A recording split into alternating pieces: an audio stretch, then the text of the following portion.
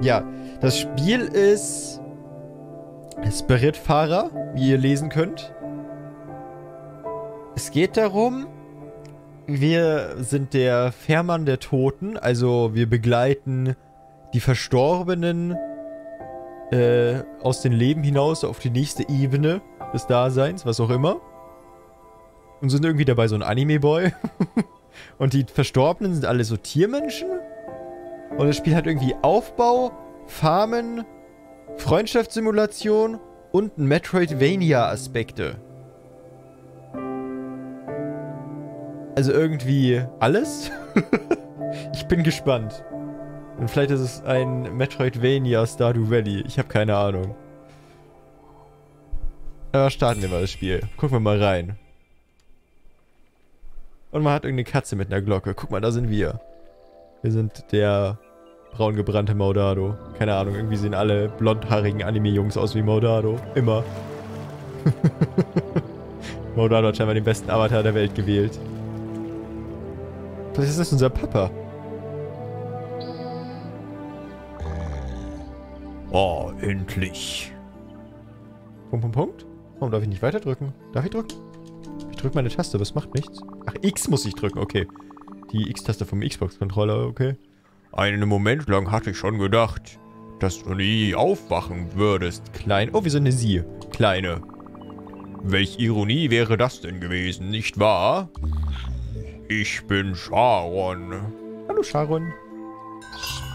Der Seelenfährmann. Zumindest war ich das bis zu deiner Ankunft. Ich bin nicht wirklich traurig, von hier zu verschwinden, aber einige Dinge hatte ich schon noch zu erledigen. Ich fürchte, du musst dort weitermachen, wo ich aufgehört habe. Schließlich ist heute mein allerletzter Tag. Und wer bist du? Ja. Stella. Willkommen, Stella. Ich sehe, hast du einen Freund mitgebracht. Wie heißt er? Katze. Daffodil. Ja, sage ich ja. Aha. Dann werdet ihr die Bürde gemeinsam tragen und meine Aufgaben übernehmen. Wie schon erwähnt, in einigen Minuten werde ich aus dieser Welt verschwinden. Und deshalb bist du hier. Du wirst die neue Seelenfährfrau sein. Hör zu, deine Aufgabe hier wird alles andere als einfach sein, aber dennoch simpel. Finde die verirrten Seelen auf den Inseln und bringe sie hierher, wenn sie dazu bereit sind. Sterbende Seelen können nicht aus eigener Kraft ins Jenseits überwechseln.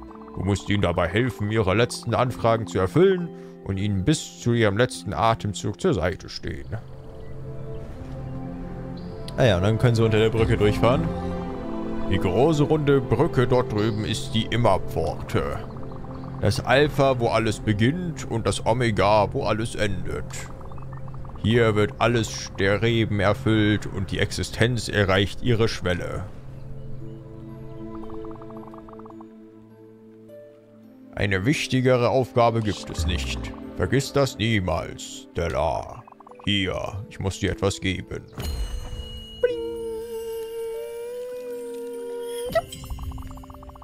Damit musst du wirklich vorsichtig sein. Das ist das Immerlicht. Das Symbol deines Status in dieser Welt und das einzige Werkzeug, das du je brauchen wirst. Moment, was wurde doch nicht unter meine... Oh, ich will an meinen Mantel klettern. Oh, wie unangebracht. Katze hat sich auch einen Ball geholt. Okay. Oh, das reicht jetzt aber. Das Immerlicht wird euch auf euren Reisen helfen. Katze, wie süß. Wie sie damit spielt und so rumrollt. Blip, blip, blip. Okay, es wird ein Licht in der Dunkelheit sein. Die letzte Hoffnung der Verstorbenen.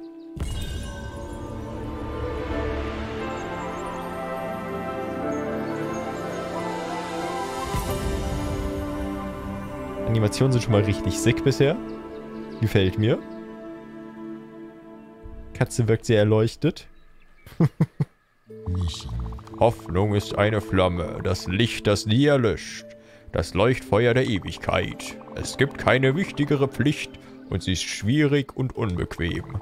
Das Schicksal verlorener Seelen ruht auf euren Schultern. Keine Sorge, zu Beginn war ich auch von allem überwältigt. Versucht einfach nur, euch zu konzentrieren. Eins nach dem anderen. Schon bald werdet ihr euch an diesen Ort gewöhnt haben. Und an diese Momente. Ihr seid schließlich die neuen Seelenverleute. Oh, eine letzte Sache noch. Jetzt komm mal zum Punkt. Wenn ich weg bin, wirst du dir dein eigenes Schiff suchen müssen. Meins ist nicht für dich geeignet und wird verschwinden, sobald ich weg bin. Wenn du eine Zeit lang in die richtige Richtung ruderst, solltest du ganz in der Nähe eines finden. Vermutlich. Es ist Zeit. Ich muss gehen. Leb wohl, Stella. Bye. Und viel Glück. Du wirst es brauchen. Tschüssi. Ja, das Video kommt auch auf YouTube. Also wenn ihr müde seid, goodbye.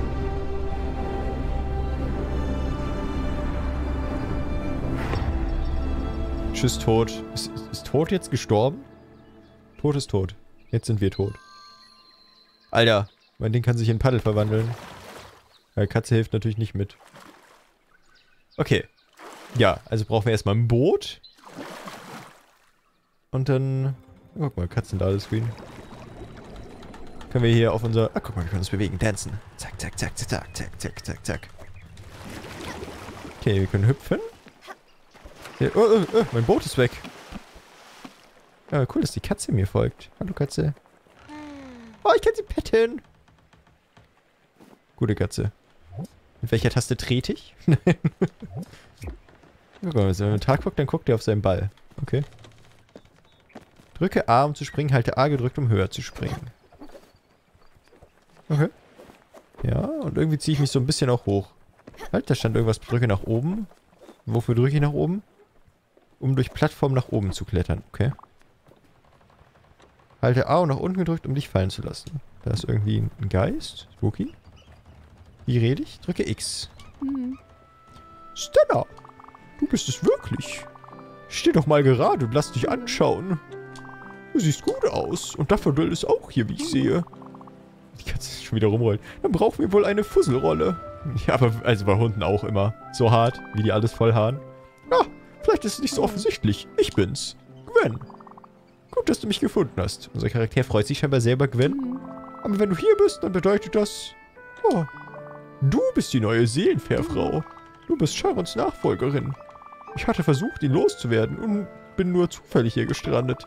Ich sitze schon seit einer Woche auf dieser ekligen Insel fest und lebe von Sardinen und Zigaretten. Lecker. Schon komisch, früher habe ich dir immer aus der Patsche geholfen. Wie ich sehe, hast du jetzt dein Immerlicht. Natürlich. Siehst du das Schiff da drüben? Das gehört jetzt dir. Alter, so ranziger Container drauf. Let's go. Das ist es. Es ist offensichtlich etwas heruntergekommen, aber du solltest es übernehmen. Da du die Seelenfährfrau bist, müsste es funktionieren. Gut, treffen wir uns drüben auf dem Deck. Ich werde dir alles erklären. Was das für ein Spiel ist, habe ich gerade erklärt. Schau einfach ein paar Minuten zu, Chat. Dankeschön. Wir erklären nicht alle 3 Minuten das komplette Spiel neu. Ja, okay. Wir haben... Ja, da wollen... Ich chill einfach auf dem Sofa. Wie süß diese ganzen Animationen sind. Frage in den Optionen stand bei Steuerung... Ach lol, ich habe mich gewundert, wer ist Daffodil denn? Aber scheinbar kann man das Koop spielen und einer kann auch die Katze spielen. Cool. So lustig, dass es einen lokalen Koop hat zumindest. Hallo. Okay, dann mal los. Ich hoffe, mein Pelzmantel wird nicht allzu sehr in Mitleidenschaft gezogen. Da sehen wir jetzt deine Spirit-Form. Ah, meine Augen. Das ist der fancyste Hirsch der Welt. Wunderbar. Ich hüpfe nie vor Freude herum, aber das fühlt sich wirklich gut an. Weitaus besser als erwartet. Oh, natürlich auch mit so einer Zigarette an der Stange, okay. Also, so wie ich die Sache sehe, gehört dieses Schiff jetzt dir. Meinst du nicht auch? Gut. Und da du die Seelenfährfrau bist, ist es jetzt deine Aufgabe, verlorene Seelen willkommen zu heißen. Bist du nicht eine verlorene Seele? Sobald sie an Bord sind, werden sie ihre wahre Gestalt annehmen. Ja, das hast du doch auch gerade getan. Das ist zumindest meine Theorie. Warum siehst du mich so an? Komm her und umarme mich. I guess. Guck mal. Ich kann ihn füttern, mit ihm reden, was schenken, Stimmung angucken, gewinnen. Lieblingsessen, mag nicht. Ist angesichts ihrer neuen Reise optimistisch gestimmt. Okay, ja, 2 Pfeile nach oben. Stimmungseffekt, kauft Fasern ein, kauft Fäden ein. Verwendet den Webstuhl. Okay, da rechts steht, was sie mag, scheinbar. Und in der Mitte sehen wir, welche Laune sie hat. Ich muss mich also darum kümmern, dass die Laune von den Leuten gut ist. Ja, hier, nimm eine Umarmung, Bro. Oh, hat er gefallen. Nice. Viel besser, komm mit. Sehen wir uns dieses Chaos mal an. Stimmung ist gestiegen. Natürlich läuft sie wie so ein Topmodel. Oh nein! Hier, was denn? Was für ein Durcheinander. Erinnert mich an Tante Petunias alten Hof. Ein wunderschönes, chaotisches Testament der Faulheit. Oder einfach die vollkommene Unfähigkeit, sich von irgendetwas zu trennen. Wie dem auch sei, wir müssen etwas dagegen unternehmen, sonst kommt meine Stauballergie zurück. Lass mich nachdenken. Kannst du eine Stauballergie haben, wenn du die ganze Zeit rauchst? Wir haben nur eine Möglichkeit, das alles aufzuräumen. Du musst dich mit Albert treffen. Er ist ein örtlicher Schiffsbauer. Und seine Witze sind erbärmlich. Aber nur er kann dein Schiff wieder auf Vordermann bringen. Wir sollten zu Alberts Werft schippern. Du fragst dich sicher, wie du dieses Schiff in Bewegung setzen kannst. Das ist im Grunde kinderleicht. Hier, diesen Schlüssel habe ich auf der Insel gefunden. Damit kannst du die Kajüte hinten auf dem Schiff aufschließen.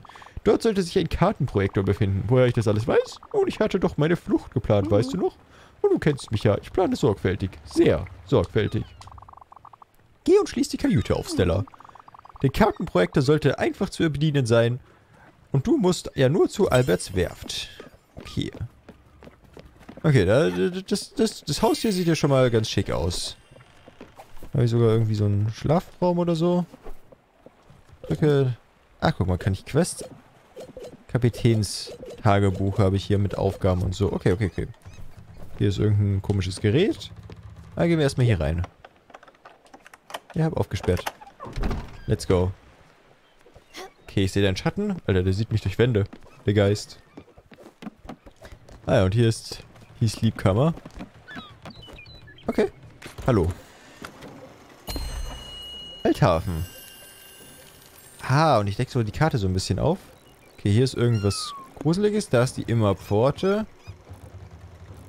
Okay. Ja, und das alles werden wir wahrscheinlich früher oder später erkunden. Aber wir wollen jetzt erstmal hier zu Alberts Werft. Oh. Stella. Wenn ich es richtig verstehe, treibt dein Immerlicht das Schiff an. So kreuzt es über den Ozean und spürt verlorene Seelen auf. Musik ist sehr chill bisher. Das würde auch erklären, warum ich selbst nichts bewirken konnte. Ziemlich faszinierend. Das musst du schon zugeben.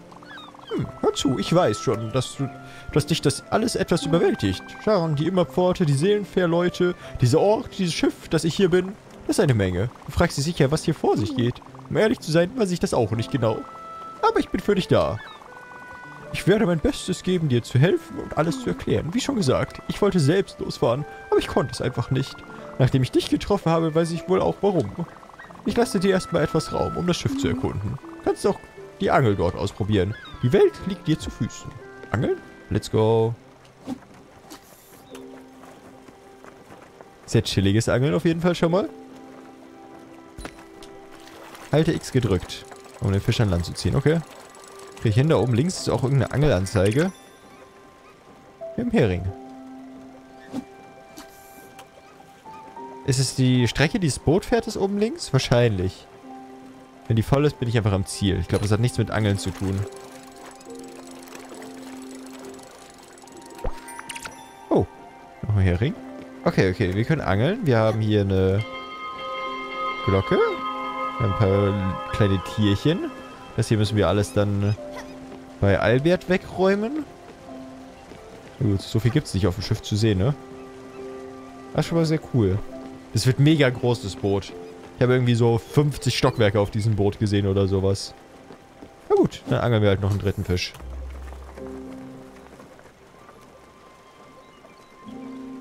Na, da ist er. Kannst du die Fische nicht umarmen? Nee, aber ja. Hallo? Hallo, Leuchtsäule. Ach, guck mal. In den Ort, wo wir ankommen.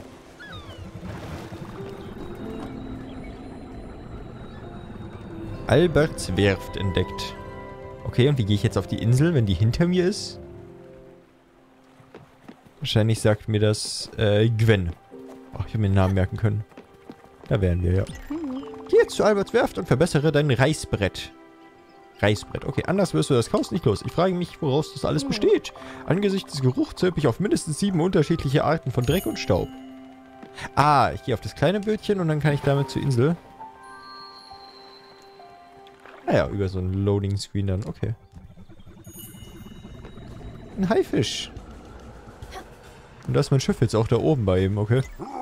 Willkommen bei der Werft, junge Reisende, wo meine Preise die besten Freunde jedes Kunden sind. Ich bin Albert. Ich baue Schiffe, seit ich denken kann. Bist du die neue Seelenfährfrau? Oh, aber natürlich. Du hast das Schiff schließlich zum Laufen gebracht und hergesteuert. Wen hat gut daran getan, dir mein bescheidenes Unternehmen zu empfehlen? Ha, dann wollen wir mal sehen, was du da hast. Nette kleine Jolle.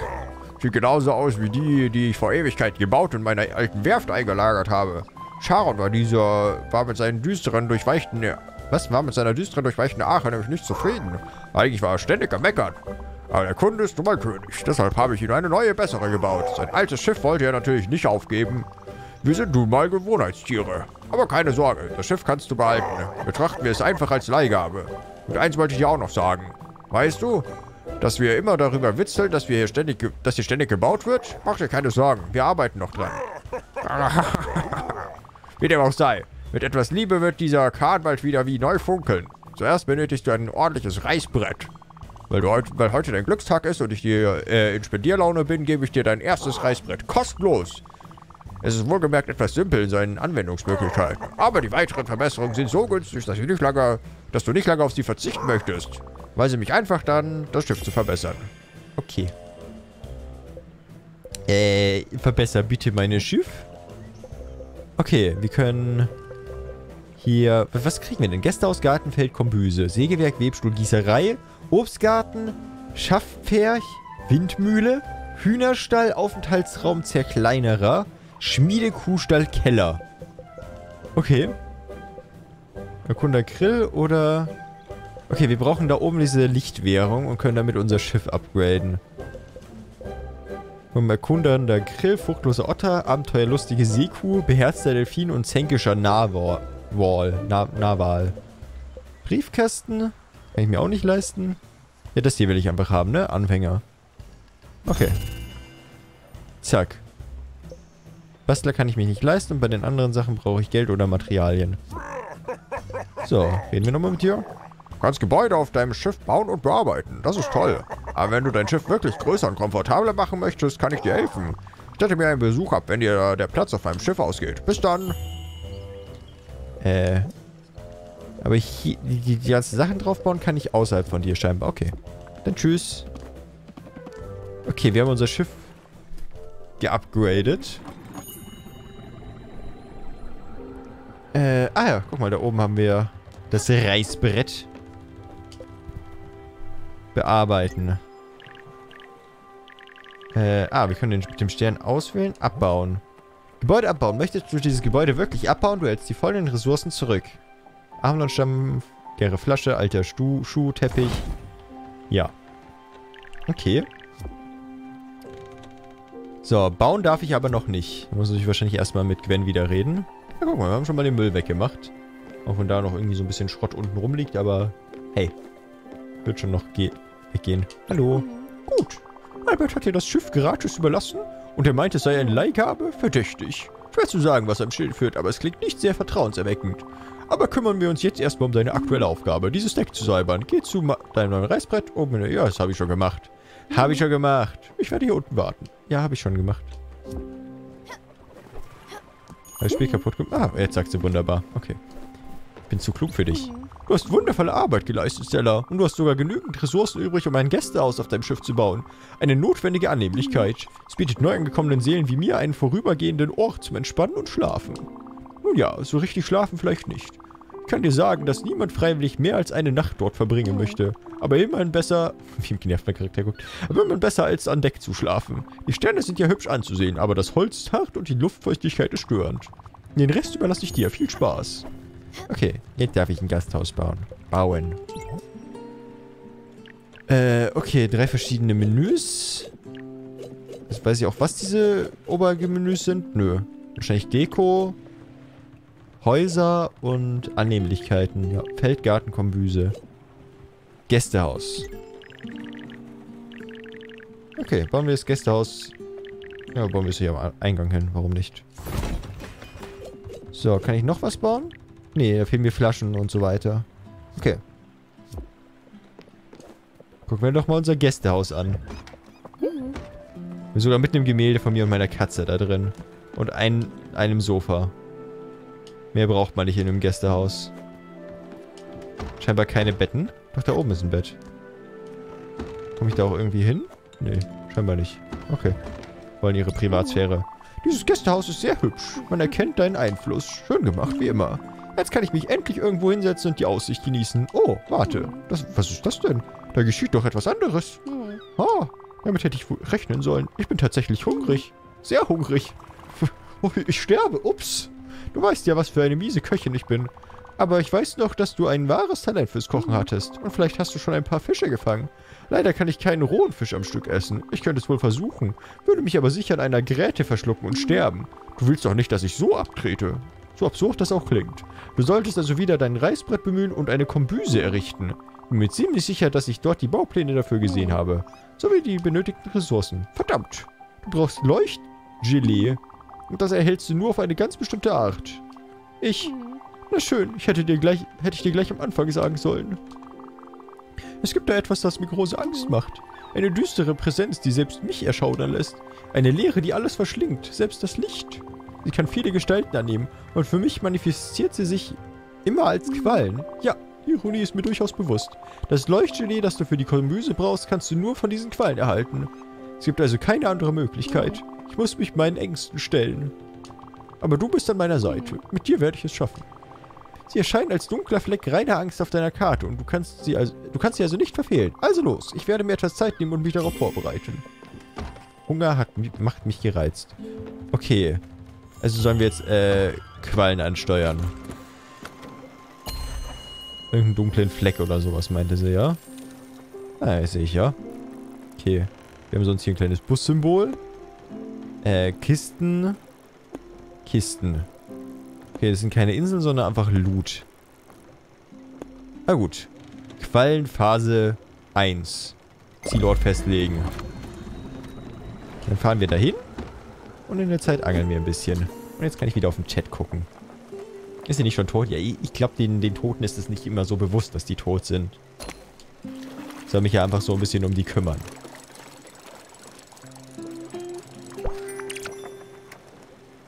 Loot hinter. Ja, der Loot kann warten. Ich will erstmal die Tutorials fertig haben, dass ich spielen kann, wie ich lustig bin. Ich frage mich, wie... Ich hoffe, es wird nicht allzu stressig, sich um die Bedürfnisse von den Leuten zu kümmern. Hey, wir arbeiten hier schon mal im Voraus und angeln schon mal ein paar Fische. Kann ja nicht allzu stressig werden. Wie bist du auf das Game gestoßen?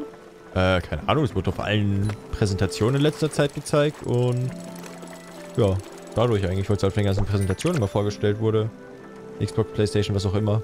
Ich weiß jetzt nicht genau bei welchen, aber ich habe es super oft gesehen in den letzten 2 Jahren. Immer wieder Trailer davon. Wieso drücke ich eigentlich schon X? Ich muss warten, bis was anbeißt.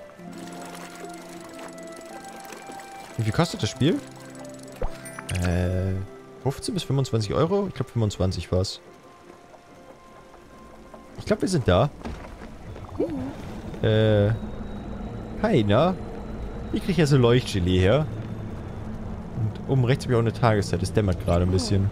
Verdammt, da kommen sie. Konzentriere dich auf die mit dem Leuchtgelee.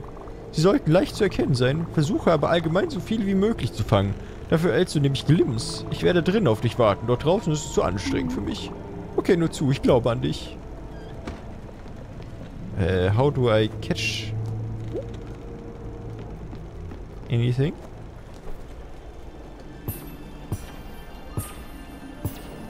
Okay. Oh, ich muss hüpfen.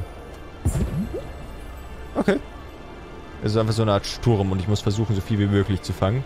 Wenn mein Schiff gerade nur eine Ebene hat, ist es überhaupt nicht anstrengend.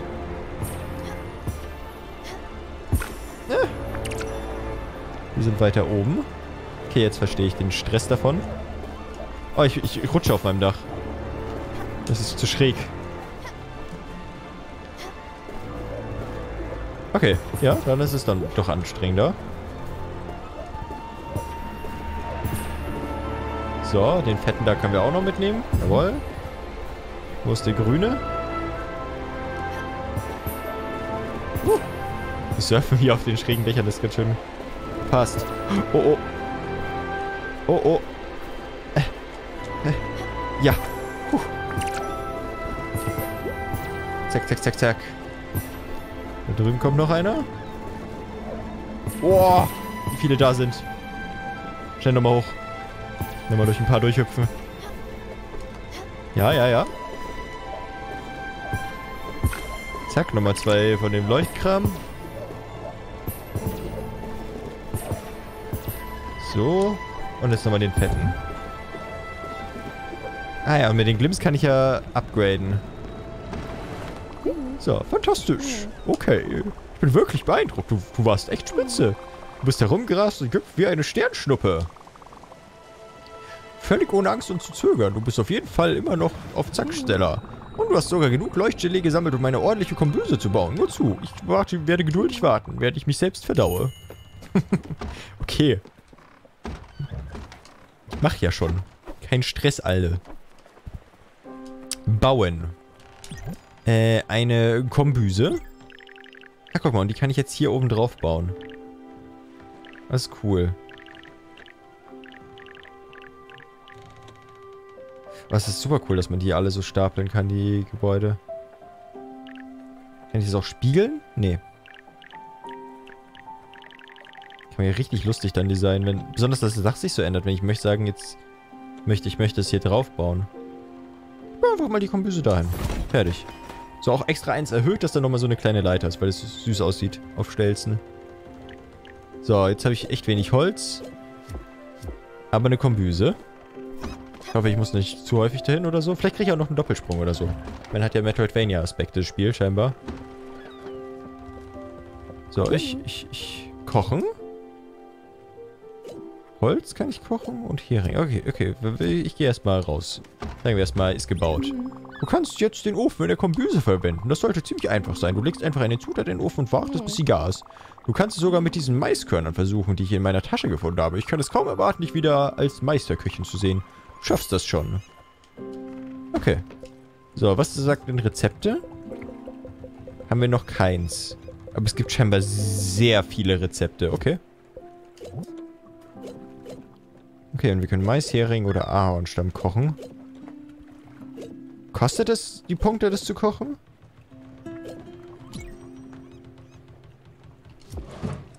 Ich weiß es noch nicht. Daher, das ist cool. Ah, da oben ist sogar so ein Timer.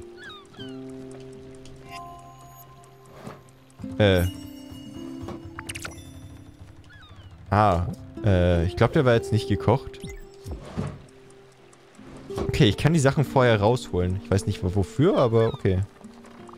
Ja, guck mal. Es ist Nacht. Hallo. Frag mich nicht warum, aber ich habe Albert schon getroffen. Er ist auf jeden Fall ein Hai. Aber sein grenzenloses Interesse an der Seefahrt wird nützlich für uns sein. Also zum Beispiel die Schiffsverbesserung, die er zu Wucherpreisen anbietet. Damit wirst du gefährliche Wetterbarrieren überwinden können. Die ähneln nicht mal wieder klassischen mythischen Herausforderungen. Schon etwas klischeehaft, wenn du mich fragst. Okay. Ich muss nur warten, bis dein Fisch fertig ist. Muss man immer die volle Runde abwarten? Ist ja ultra stressig zu kochen. Koch, koch, koch. Ja, Musik ist schön. Da oben rechts kommt gleich ZZ-Zeit. Also muss ich scheinbar gleich schlafen gehen oder sowas. So, jetzt aber fertiger Fisch. Gegrillter Fisch auf Zitronen scheinbar. Ich weiß nicht, wo ich Zitrone habe, aber okay. Ich rieche es. Ich könnte gerade alles verputzen. Gib mir einfach etwas zu essen. Happy. Take the fish. Fisch aus Ozean und direkt in den Ofen. Portionsgröße, kleine Mahlzeit. Art des Gerichts, schlicht. Nun, so schnell werde ich also nicht sterben. Danke, Stella. Das ist besser, als ich es mir vorgestellt hätte. Aber eigentlich hast du in der Küche schon immer Wunder vollbracht. Vergiss nicht, Seelen leben nicht von Sonnenschein und Wasser alleine. Hin und wieder brauchen wir eine ordentliche Mahlzeit. Es ist zu dunkel zum Navigieren, du kannst im Morgengrauen weiterfahren. Okay. Du musst selbst herausfinden, wem was schmeckt. Was mich betrifft, weißt du ja sicher noch, dass ich Seelentröstergerichte immer schon geliebt habe. Und dass ich für eine Tasse Kaffee sterben würde. Aber ich bin etwas nicht sehr wählerisch. Ich kann alles essen. Aber nie dasselbe Gericht zweimal hintereinander. Oh, und bevor ich es vergesse, den hätte ich dir schon früher geben sollen. Ich weiß nicht genau, wie er funktioniert, aber ein Obolus ist ein Symbol des Übergangs. Jede Seele muss diese Gebühr entrichten.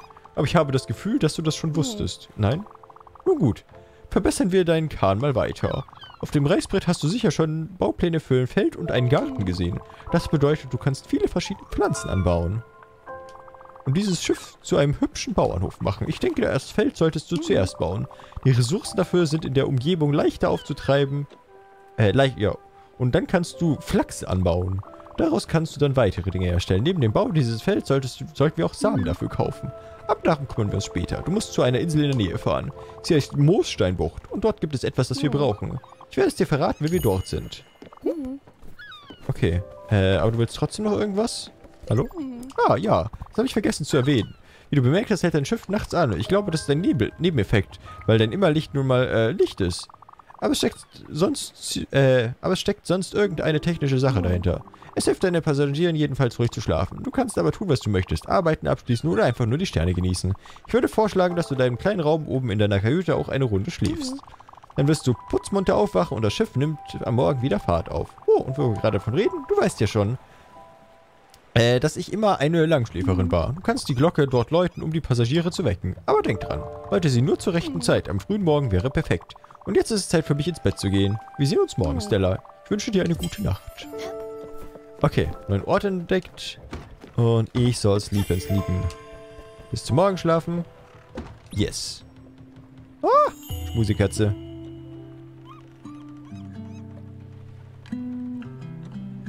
So, haben was gekocht. Ein Fisch. Und schon hat sie uns irgendwie gesagt, dass wir mehr anbauen sollen. Auf der PS4 gibt es das Spiel nur auf Englisch und das fuckt so ab. Ja, aber da kommt ja garantiert noch der Deutsch-Patch. Kann ja nicht sein, dass es nur auf Englisch dort verfügbar ist. Drücke die Taste, um die Schiffsuhr ein- und aus... Ja, die stört ja nicht. Die Schiffsuhr kann ruhig da bleiben. So, und wir haben ein neues Ziel. Die Moossteinbucht. Ich fahre einfach mal dahin. Warum nicht? Und danach zu dem anderen Ort. So. Achso, das ist sogar die Glockenzeit. Glockenzeit. Guten Morgen, Stella. Ja, Mann.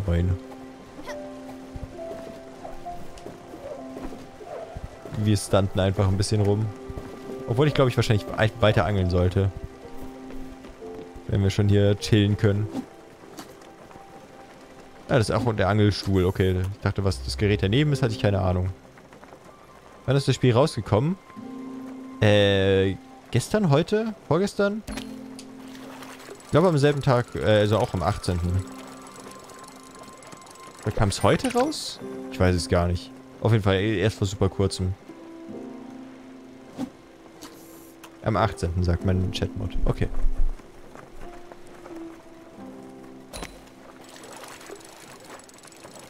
Alles am 18. erschienen. Na, wir sind gleich da. Da sind wir ein bisschen aufgelaufen.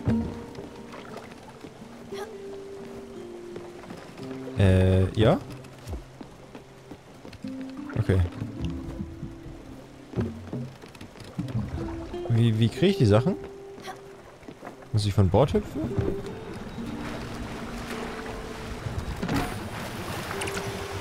Wenn Stella oder Duffel das Schiff verlassen, hält es an. Es fährt weiter, sobald alle wieder an Bord sind. Ah! Okay. Ah, kann ich den Dreck auch wegmachen. Die Katze, wie sie auf dem Ball übers Wasser läuft. Mega cool.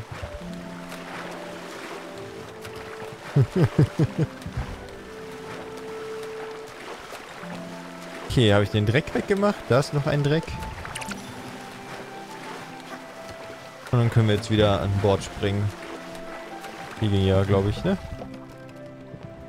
Genau. Okay. Also war einfach eine Kiste. Jetzt ist es weg. Ja. Okay, dann fahren wir da hoch. Zur Immerpforte müssen wir ja sowieso später nochmal runter. Ich habe schon über ein Jahr auf das Spiel gewartet. Ja, bist ja auch ziemlich cool. Wo ist meine Taste, dass ich als Katze spielen kann? Ach, guck mal, wir haben hier die ganzen Sachen. Oh, wo ist das Symbol einer vollständig abbezahlten Reise? 1000 Punkte wert. Ja, irgendein Müll und ein alter Teppich. Verursacht Schwindelgefühle, wenn man ihn zu lange anstarrt, sollte verkauft werden. Okay, also kann ich scheinbar auch handeln. Da habe ich Kaffeesamen und Maissamen. Fische und leere Muscheln. Eine Rübe. Leuchtgelee, leere Flaschen, Holz. Das Spiel wird ja wahrscheinlich nie so generell anhalten. Wenn wir weiterlaufen, ist ja eigentlich ganz cool. Stand im Menü nicht irgendwo Charakter? Hier ist nur ein zweiter Spieler, kann die Katze spielen. Kann ich auch nicht umstellen. Habe ich vorhin schon getestet. Kennst du Valorant? Ja. Und das interessiert mich kein Stück. Weil ich Counter-Strike schon nicht immer gerne gespielt habe. So pure Aim-Shooter sind nicht mein Genre.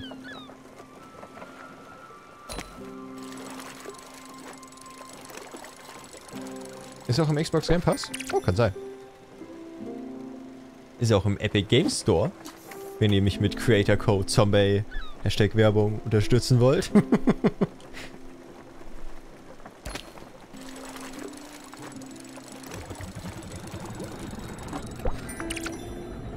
So. Aber da sind wir scheinbar angekommen bei der Insel. Sieh mal. Ja, das ist die Insel. Moossteinbucht entdeckt. Es gibt auch Inseln, die man erkunden kann, also so wirklich zu Fuß und so. Okay, was machen wir da mit unserem Licht? Bisschen Hacky-Sack. Nice. Wir sollten zu dieser Insel rüber. Vielleicht finden wir dort etwas Interessantes. Okay. Let's go. Upsi, habe ich dich zurückgelassen. Kriegst du auch Geld bei Spielen, die Epic gratis vergibt? Nee. Höre ich aber sehr oft die Frage. Sollte Epic vielleicht einfach mal dazu schreiben oder so. Was bist du? Leere Flasche, mittelgroße Flasche mit Glimms. Kann ich die Flasche mit Glimms öffnen? Aha, 250 Glimms und eine leere Flasche bekommen. Und Stella ist scheinbar auch mitbekommen. Hallo. Nee, was ist Stella? Ich bin Stella Gwen. Was für ein majestätischer Baum. Gut, du kannst ihn fällen. Ja, das ist wirklich in Ordnung, ich schwöre es. Es gibt einfach keinen besseren Weg, an Holz zu kommen, das du brauchst. Aber keine Sorge, die wächst im Laufe der Zeit wieder nach. Ein weiteres interessantes Detail über das Immerlicht. Hallo Baum. Ich werde dich jetzt vernichten. Oh, die Katze macht mit. Let's go. Let's go. Die Katze. Sie versucht's. Gut gemacht. Glückwunsch. Jetzt bist du zum Tod geworden. Dem Zerstörer der Welten. Dein Scherz, so läuft das nun mal. Nun zu, fälle noch ein paar Bäume. Dann kommen wir zurück aufs Schiff. Und das Feld mit diesem ganzen Ahornstämm. Um das Feld mit dem ganzen Ahornstämm zu bauen. Ich werde beim Boot warten. Okay.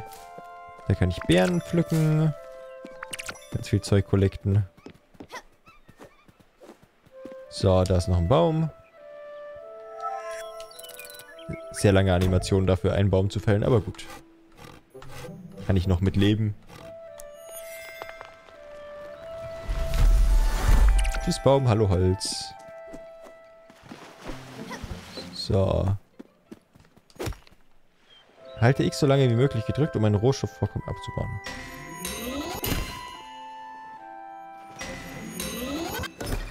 Ah. Es gibt also auch ein Limit, wie lange ich gedrückt halten kann. Zack. Let's go. Kalkstein. Okay, und das ist das Ende der Insel.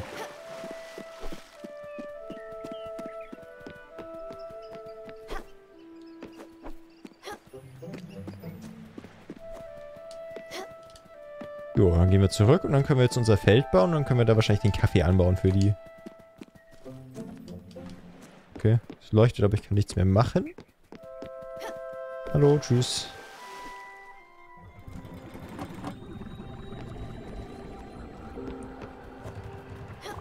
So, ja, mit hier muss ich ja gar nicht reden. Wir können ja direkt hier hochgehen. Bauen. Feld. Was ist hier daneben? Oh, mega gut. Zack, Feld ist platziert. Für Garten fehlt mir ein bisschen was. Jo, und für Kombüse haben wir eh schon. Brauche ich ein Holz mehr und 5 Flaschen mehr. Ne, abgefüllter Blitz brauche ich für den Garten. Okay. Keine Ahnung, was ein abgefüllter Blitz ist, aber wir haben jetzt einen Garten und können jetzt Sachen anbauen. Kaffeebohnen. Kaffeebohnen. Mais. Hallo, wie geht's ich? Ha, es sieht besser aus, als ich gedacht hätte. Es hat dieses Gewitter etwas, schlicht aber elegant. Jetzt musst du dort nur noch die Feldsamen säen. Samen wachsen nur an den dafür geeignet vorgesehenen Garten. Gartensamen gedeihen auf dem Feld. Nicht, dass du erst... gedeihen auf dem Feld. Nicht, das musst du erst gar nicht... Gedeihen auf dem Feld nicht. Jetzt Gartensamen gedeihen auf dem Feld nicht. Das musst du erst gar nicht versuchen. Aber du kennst mich ja. Mir würde sogar ein Plastikkaktus eingehen. Also verlass dich nicht zu sehr auf mich, ja, Sam. Es gibt jedenfalls nur einen Ort, wo wir finden können, wonach wir suchen. Theodore hat sich auf Samen spezialisiert. Habe ich gerade die falschen eingepflanzt? Egal. Er hat einen Laden im Hummingberg, dem geschäftigsten Städtchen in der Gegend. Theodore und sein Bruder haben Raccoon Inc. gegründet. Oh, Tom Nook, Hilfe. Eine zwielichtige Kette mit sehr lockeren Moralvorstellungen. Ja, in dieser Welt gibt es ein ernsthaftes Problem mit dubiosen Geschäftspraktiken. Ich möchte nicht, dass du übers Ohr gehauen wirst, deshalb werde ich mitkommen und das Reden übernehmen. Ich bin diesem dreisten kleinen Waschbären schon einmal begegnet und seine Unredlichkeit war elegant, irgendwas. Also machen wir uns auf den Weg nach Hummingberg. Okay. Damit ich auch lerne, wie ich was gieße. Ich gucke sonst gleich nochmal.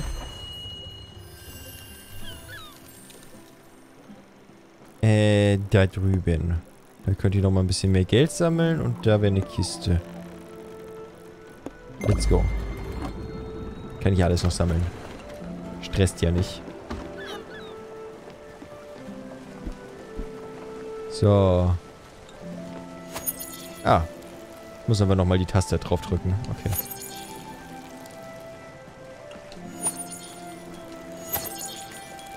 Ist ja doch einfach zu gießen.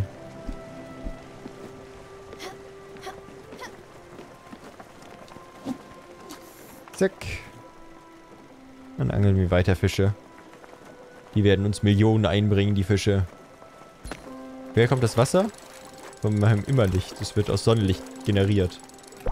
Das ist die Zukunft des Solarstroms. Ich mag die Hintergrundmusik. Ja, ich auch. Sehr entspannend.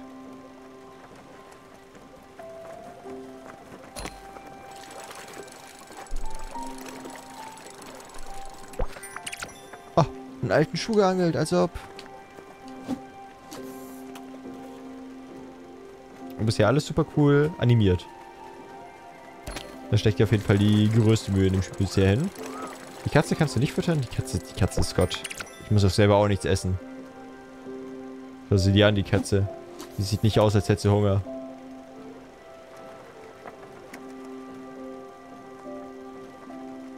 Oh, wir sind gleich da.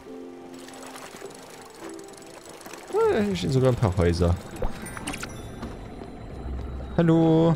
Bin bereit, let's go. Hummingberg entdeckt. Bin tatsächlich mit dem Boot schon losgefahren, bevor diese Meldung fertig da war. Einfach durchgerast. Okay, hier ist noch eine verstorbene Seele. Oh, hier sind einige verstorbene Seelen. Ich suche hier nach dem richtigen Haus, um eine Familie zu gründen. Meine Frau möchte, dass ich etwas finde, das unseren Ansprüchen gerecht wird. Ein Garten, vielleicht ein Schwimmbecken. Ich verlange nicht viel. Ich kann mich einfach nur nicht entscheiden. Ich weiß, dass du mir nicht helfen kannst, aber es hilft, die Dinge auszusprechen. Vielleicht finde ich ja ein verborgenes Juwel.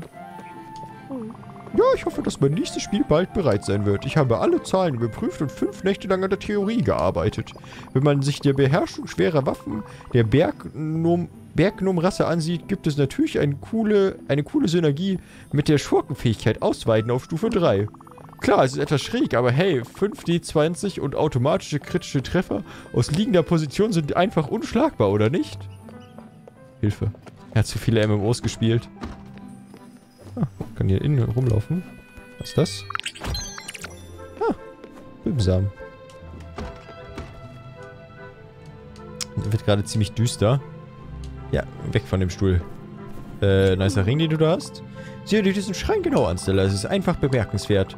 Bestimmte Objekte in dieser Welt haben eine besondere Beziehung zu Seelenverfrau und dem Immerlicht. Dieses Monument soll die Fähigkeit des Immerlichts verbessern können. Die beiden Aussparungen müssen gefüllt werden. Ich bin ziemlich sicher, dass du den Schrein mit Obolüssen aktivieren könntest. Aber um Obolüsse zu erhalten, musst du mehr Seelen auf deinem Schiff willkommen heißen. Du wirst sicher noch mehr verlorene Seelen wie mich finden. Hallo, willst du auf mein Schiff? Oh, lass mich raten. Ich bin nämlich ein bisschen hellseherisch begabt, weißt du?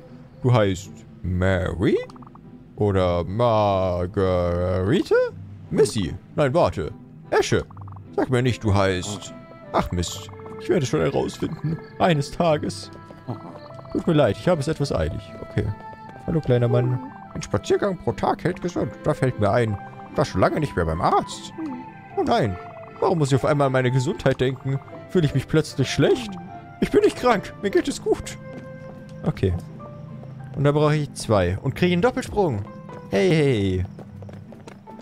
Okay, aber ich denke so, dass ich nicht einfach jeden x-beliebigen auf ein Schiff aufnehmen kann, sondern nur so Special-Leute. Obwohl das alles so Seelen sind, also wer weiß. Aber bisher labern die nur sehr viel Schwachsinn. Schild da oben ist mega cute. Da ist Theodor.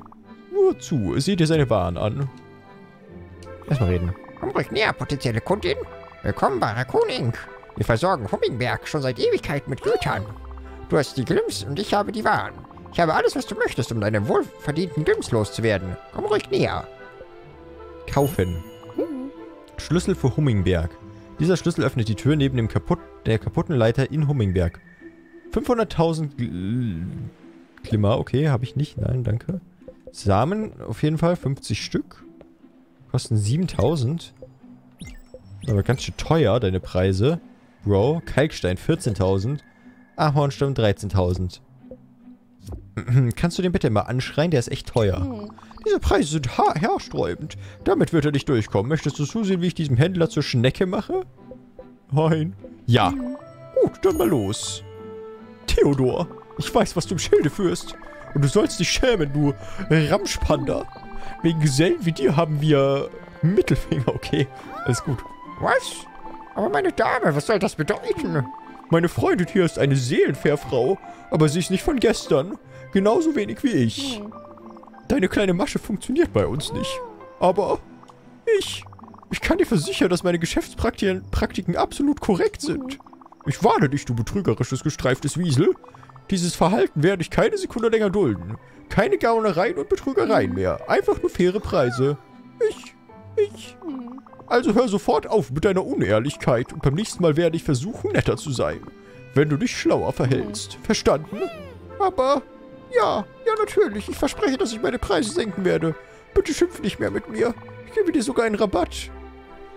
Okay. Ramschpanda, Mittelfinger und zack. Schon gibt er günstigere Preise. Funktioniert bestimmt im Real Life auch so, diese Überredenstaktik.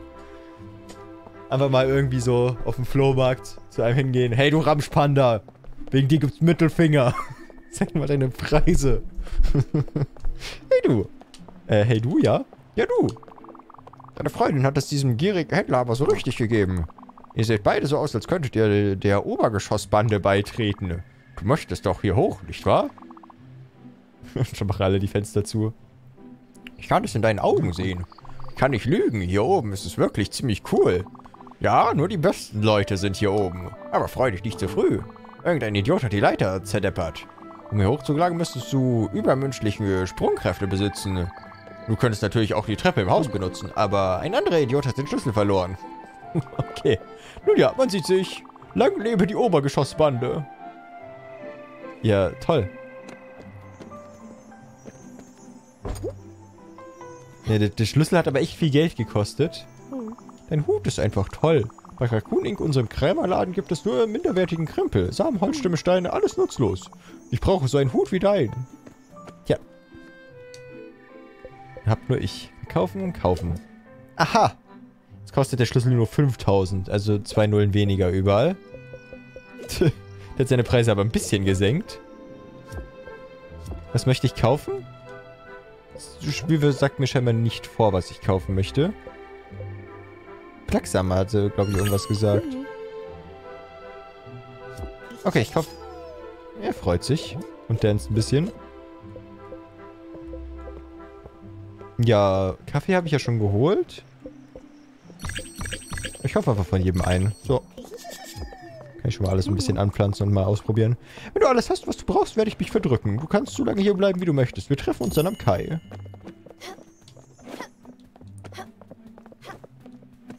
Ich mache den Ultra-Glitch und hüpfe die Wand hoch.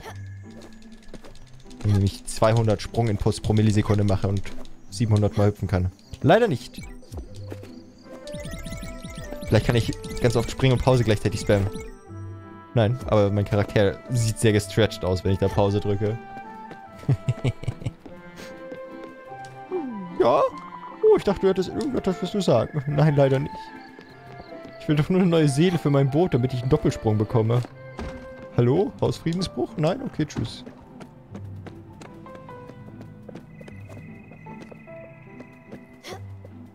Gwen war ja so eine rote Seele.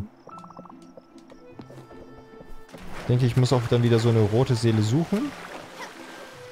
Na gut, fahren wir mal zurück. Kauf doch den Schlüssel. Ich habe kein 5000 Geld. Das sind nur Kommazahlen. Diese 445,00. So. Hallo, guten Tag. Ach, ich kann nicht mehr mit dir reden. Schläft einfach im Stehen. Oh, guck mal, das Zeug ist ein bisschen gewachsen. Cool. Bisschen Solarwasser.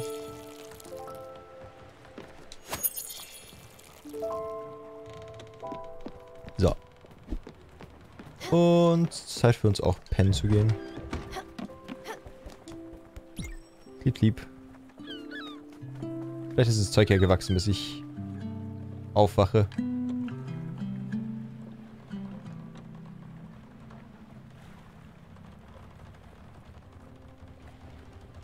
Springen und pausieren. Ah, die Sonic-Strategie, ja. Aber es ist auch so absurd.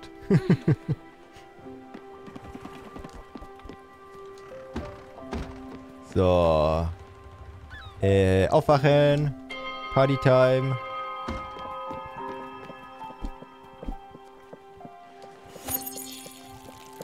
Ja. Sieht super aus. Ach ja, ich habe das Feld gepflanzt. Du bist mir weit voraus, Teller. Dein Daumen ist so grün wie dein Hut. Schon bald wird dieses Schiff ein gemütlicher, schwimmender Bauernhof sein. Vergiss nicht, dass du die Pflanzen wohl gelegentlich gießen solltest. Aber das weiß ich schon.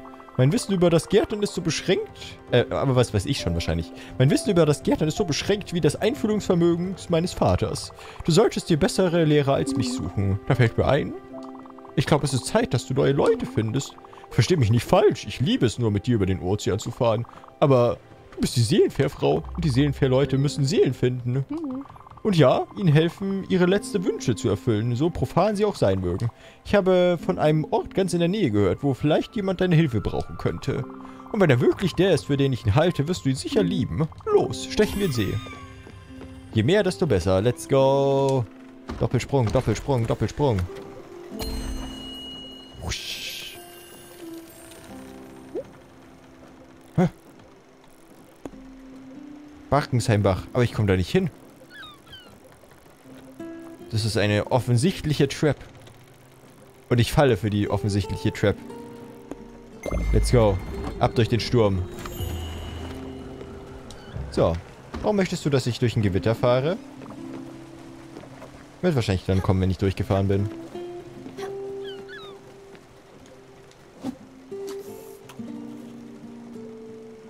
Spiel ist süß, aber wenn man keinen vorlesenden Zombie zu Hause rumliegen hat, ist echt viel zu lesen. Ja. Wenn man es nur im Kopf durchliest, geht's ja eigentlich schnell. Also auch viel schneller. Vorlesen dauert immer ewig. So, jetzt fange ich den seltenen Regenfisch. Kannst du nicht drumherum? Nee, ich kann einfach immer nur eine gerade Linie hinfahren scheinbar. Ich hätte Orte irgendwie drumherum vielleicht erkunden müssen oder so, um außen rum zu lenken. Hallo, sagst du irgendwas zum Gewitter? Ah, gehen einfach rein bei Gewitter, okay. Na, guck mal, ist doch nicht mal schlimm, so ein Gewitter. Sieht nur spooky aus.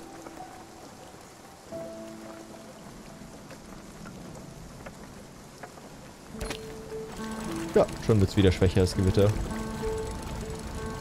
Aber interessant, dass es in diesem Meer nur Heringe gibt. Ich hätte mir ein paar andere Fische schon erhofft. sollte mehr Sachen kochen. Ich würde halt echt mega gerne gerade einen Kaffee machen.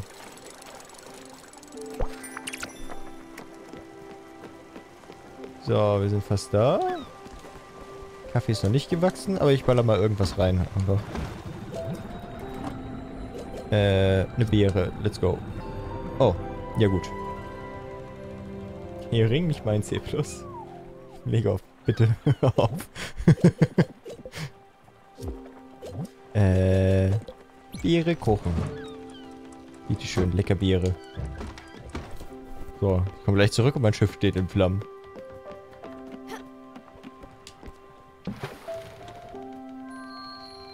So, wer wird mein nächster Mitfahrer? Worum geht's in dem Spiel? Wir sind ein Seelenfährmann und müssen verstorbene Leute zum Tod begleiten. Und es ist gleichzeitig Metroidvania und ein Aufbauspiel und ein Freunde-Anfreund-Spiel und man kann Pflanzen anpflanzen. Und es sieht cute aus. Der Titel beschreibt doch das Spiel perfekt. Fährmann der Toten, aber in süß. So, ein bisschen Holz. Muss ich alles mitnehmen. Und zack, zack, zack, zack, zack, zack. Let's go. Und wir spielen gerade seit einer Stunde ungefähr. Mindestens habe ich vor einer Stunde den Stream angemacht.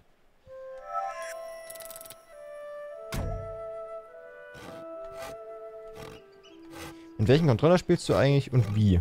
Ich habe einen Xbox Elite Controller und habe den mit Kabel am PC. Oh, das ist ein Frosch! Prinz aus Animal Crossing, er ist zurück. Ah, guck mal, halt ihn auf unten und A gedrückt, um zu tauchen. Eine Zitrone! Meine Zitrone!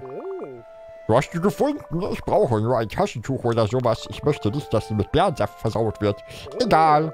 Kannst du die Zitrone für mich aufbewahren, aber nicht aufquetschen? Moment mal. Ich hätte vielleicht vorher mit ihm reden sollen, sorry. Vielleicht könntest du mir helfen? Auf dieser Insel gibt es nichts mehr zu essen. Mein Magen fühlt sich immer leer an. Vielleicht könnte ich dir sogar auf deinem Schiff helfen. Beim Kochen, Angeln oder Bauen. Ich habe zwar meine Gewürze und Werkzeuge nicht dabei, aber ich werde schon einen Weg finden. Grübel nicht zu lange drüber nach. Lass uns einfach auf zu deinem Schiff gehen. Anfrage erfüllt, klebrige Finger. Also sogar auch noch der Essenscharakterzug wie meine Froschbewohner bei Animal Crossing. Hallo. Let's go. Frosch, Frosch, Frosch, Frosch, Frosch, Frosch, Frosch, Frosch. Halt, ich muss gießen. Ich darf nicht gießen. Ich muss mit Frosch reden. Okay. Hallo. Oh, wow. Dieses Schiff ist atemberaubend. Aber jetzt kommt das Beste, du kleine Gaunerin. Mach dich bereit für ein Familientreffen.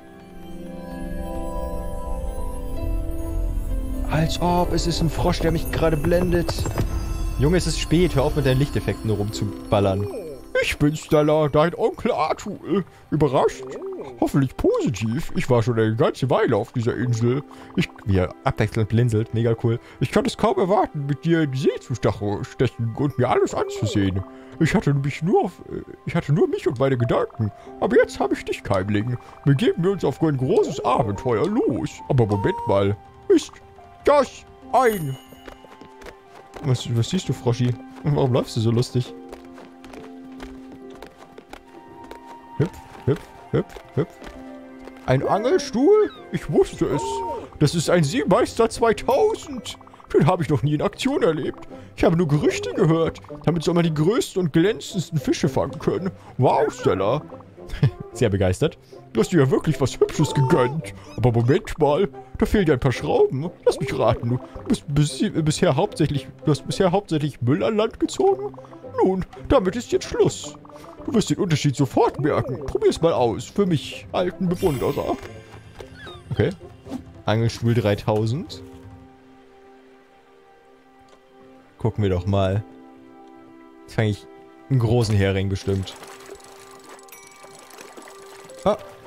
Oh, es wird schwerer. Ich muss X ab und zu loslassen. Cat Goes Fishing Vibes. Hilfe? Ja, ja. Ein Kalmar! Oh, cool. Also Angeln kann schwerer werden. Ist nett. Gute Arbeit, Keimling. Die hatten keine Chance. Du gehst ja wirklich ran an die Sache. Deshalb bist du auch eine Expertin. Diese professionelle Angelführung hat mich wirklich beeindruckt. Da fällt mir ein, auf der Insel hatte ich dieses glänzende Ding in meiner Tasche. Ich habe keine Ahnung, wozu es gut ist. Wusstest du übrigens, dass ich tot bin? Vielleicht kannst du es behalten, damit es nicht verloren geht oder so. Oh Junge, ich brauche eine Verschnaufpause. Und übrigens, vielleicht bist du neugierig und hast es bereits versucht, aber ja, das Wasser ist ja salzig. Nun gut, ich werde mich mal etwas umsehen. Wenn dir danach ist, kannst du auch nach Herzenslust angeln. Ein weiterer Obolus. Heißt, wir können zurückfahren. Kurz mal mein Essen hier rausholen. Gegartes Obst. Erstmal ein Kalmar kochen. So. Und dann mal gucken, was Gwen von uns möchte. Artul und Gwen. Du hast 2 Obolusse. Erinnerst du dich noch an den Schrein in Hummingberg? Ich würde versuchen, sie dort zu spenden. Mit etwas Glück passiert etwas Fantastisches. Ja, das stand doch schon da, Doppelsprung. Falls nicht, hast du wohl deine Zeit verschwendet. Du solltest es herausfinden. Jawohl, wird gleich gemacht. Ich muss nur meine Kaffeebohnen gießen, wo scheinbar sehr viel wächst. Ich dachte, da wächst so eine Kaffeebohne, aber irgendwie wird das ganze Ding hier überwuchert. So. Hallo, Artul. Hier kriegst du Umarmung. Oh, eine kleine Umarmung versüßt mir über den Tag. Zeig mal deinen Status. Wurde vor kurzem umarmt. Lieblingsessen mag nicht. Stimmungseffekt repariert Gebäude auf dem Schiff. Ah, guck mal, der kann reparieren einfach. Chilliger Dude. Hat er ja schon gemacht mit meinem Angelmeister 2 Millionen. Ja, theoretisch hätten wir außen rumsteuern können, aber nur theoretisch. Okay, dann gehen wir dahin. Haben wir alles mal so ein bisschen ab hier, warum nicht? Dauert zwar jetzt ein bisschen, aber bevor ich hier zu sehr überfordert bin mit allem. Können wir jetzt erstmal hier ein paar Saltos machen. Ein paar Tricksprünge. Obwohl, wir können ja noch angeln, bis wir da sind. Wir sehen ja, wenn es lila wird.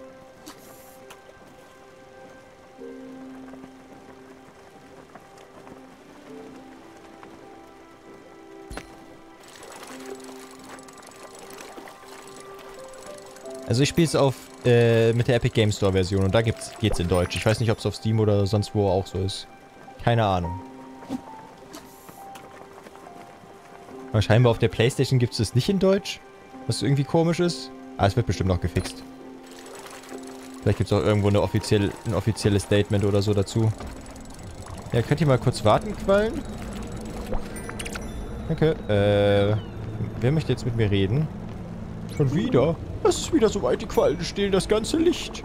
Genau wie sie mir jede Hoffnung gestohlen haben. Ich werde mich nie dran gewöhnen. Und ein Teil von mir denkt, dass alles meine Schuld ist. Gut, du kannst wieder dein Ding machen. Bist du bereit dafür? Yes. Keine Angst, Ella. Sie werden direkt auf uns zukommen. Ja, warte, ich muss nur... Okay, mein Essen kann ich nicht rausholen währenddessen. Ich hätte vielleicht vorher den Doppelsprung holen sollen. Könnte ich auch irgendwie richtig zu denen hinspringen. Direkt 100-mal schwerer.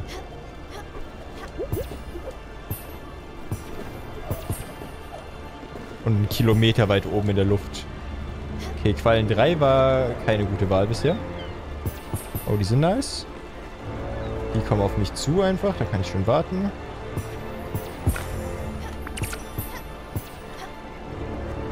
Der ist zu weit oben.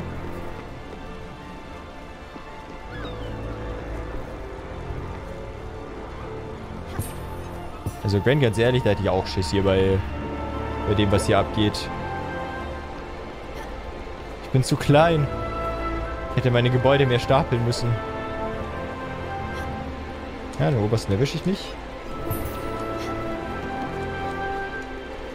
Hallo? Nein! Der ist auch zu weit oben. Sind alle zu weit oben. Aber hey, wenigstens ein bisschen Geld. Hallo. Zack, zack.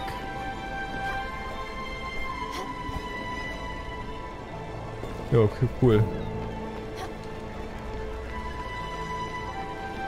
Der war der Quallensturm dann wieder. Also warte ich erstmal mehr Gebäude ab. Huch, da ist ja immer noch was. Das ist vorbei. Mal 3 einsammeln. Jawohl. Jetzt ist er vorbei. Kalmarspieß, neues Rezept. Mit einem Kalmar.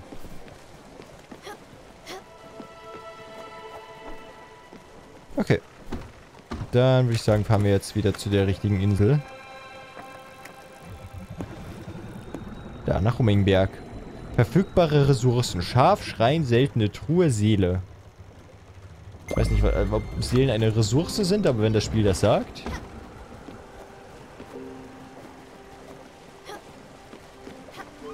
Machen wir das.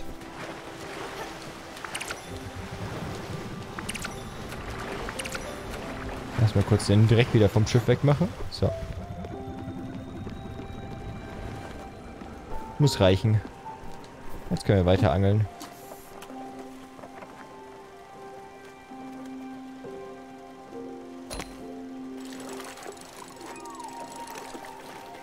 Schon ist das entspannte Angeln einfach weg und wir sind hier beim Stressangeln 3000.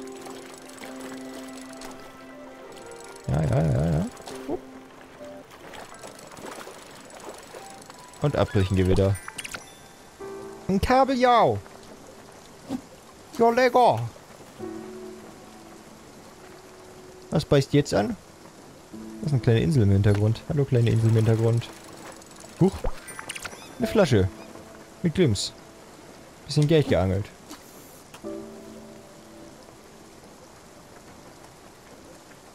So. Komm. Eine Sache geht bestimmt noch.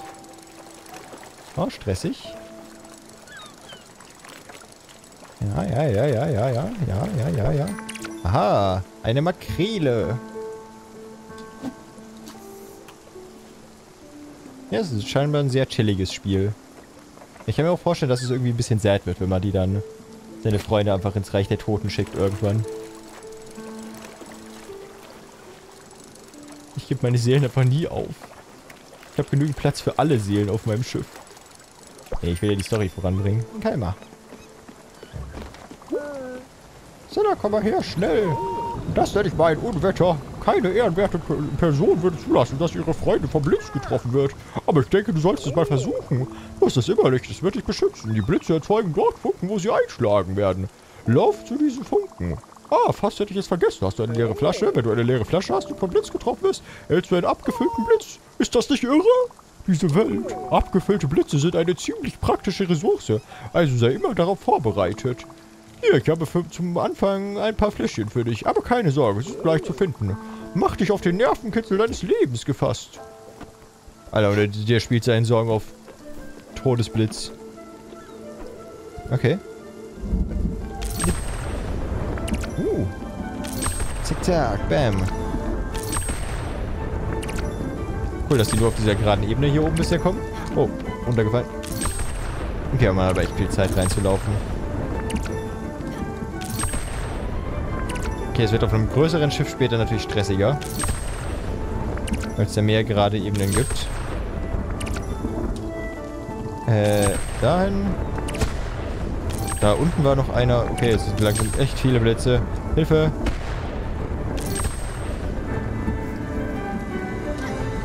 Da ist noch ein Blitz. Da ist noch ein Blitz. Sind zu viele Blitze für meine Flaschen. Also es ist schon mal 100-mal einfacher als... Oh, meine Katze wurde getroffen. Als das andere Spiel mit den Qualen. Die machen ja mega Geld.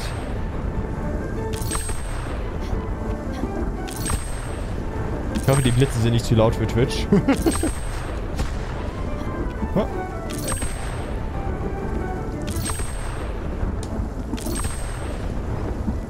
Hab ich's geschafft? Ja, hab's geschafft.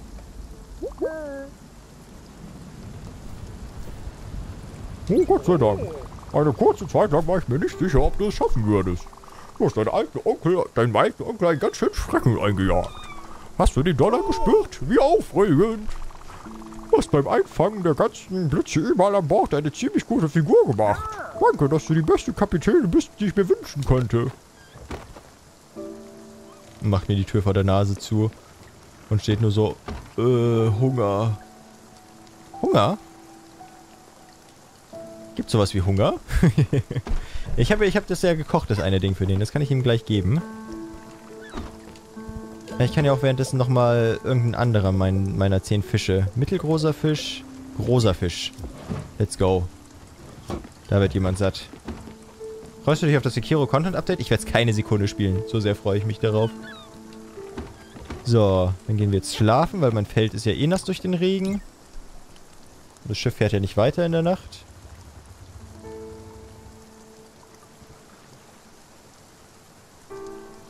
Das Einzige, was ich bei Spielen immer hasse, Boss Rushes. Und es ist aber das Sekiro Update, also null Interesse.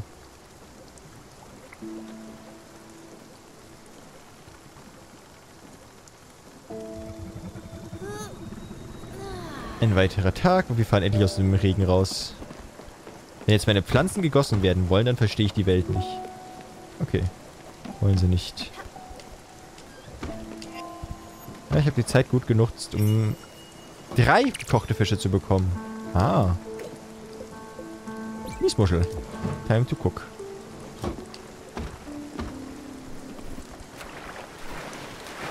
Du wolltest ihn doch mit der Froschstimme enthüllen. Das war doch meine Froschstimme. Was hast du denn gegen meine Froschstimme auf einmal? Das ist fertig? Ja. Oh, ich kann Kaffee machen. Ah, ich sollte die Leute auch aufwecken. Stimmt, ich lieb mir ja gerade. Vielleicht ist es einfach nur sein Schlafgesicht. So oder so, ich habe Essen für euch.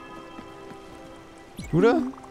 Zuerst konnte ich es mir nicht erklären, aber dann wurde es mir klar. Ich verhungere. Nahrung, das ist ein Apfel, der fast leer ist.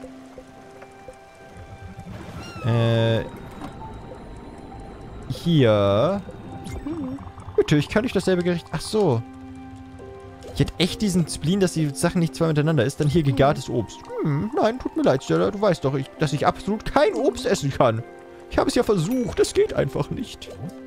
Junge, dann nehmen wir halt den Kalmar. Ha, das ist absolut ausgezeichnet. Das kommt locker an die besten gehobenen Restaurants heran, in denen ich gegessen habe. Und in denen war ich oft. Vielen Dank. Okay, du bist wieder satt. Und du hast auch Hunger. Magst du Obst? Oh, Junge, ich liebe Essen einfach. Immer her damit, davon kann ich nie genug bekommen. Ich habe andere Dinge im Sinn. Okay, du willst keine Umarmung und er will etwas mehr Zeit für sich. Willst du eine Umarmung? Hier, bitteschön. Mir egal, ob du gerade am Essen bist. So. Danke. So.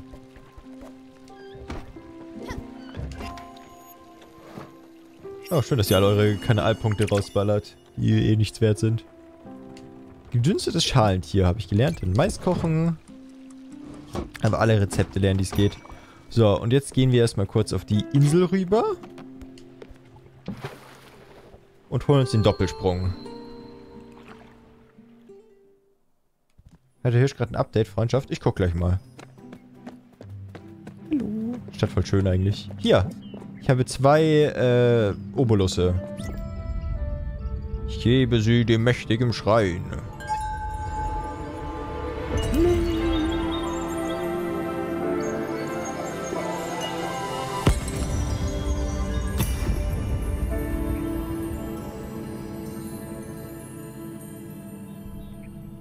So, jetzt sollten wir einen Doppelsprung haben.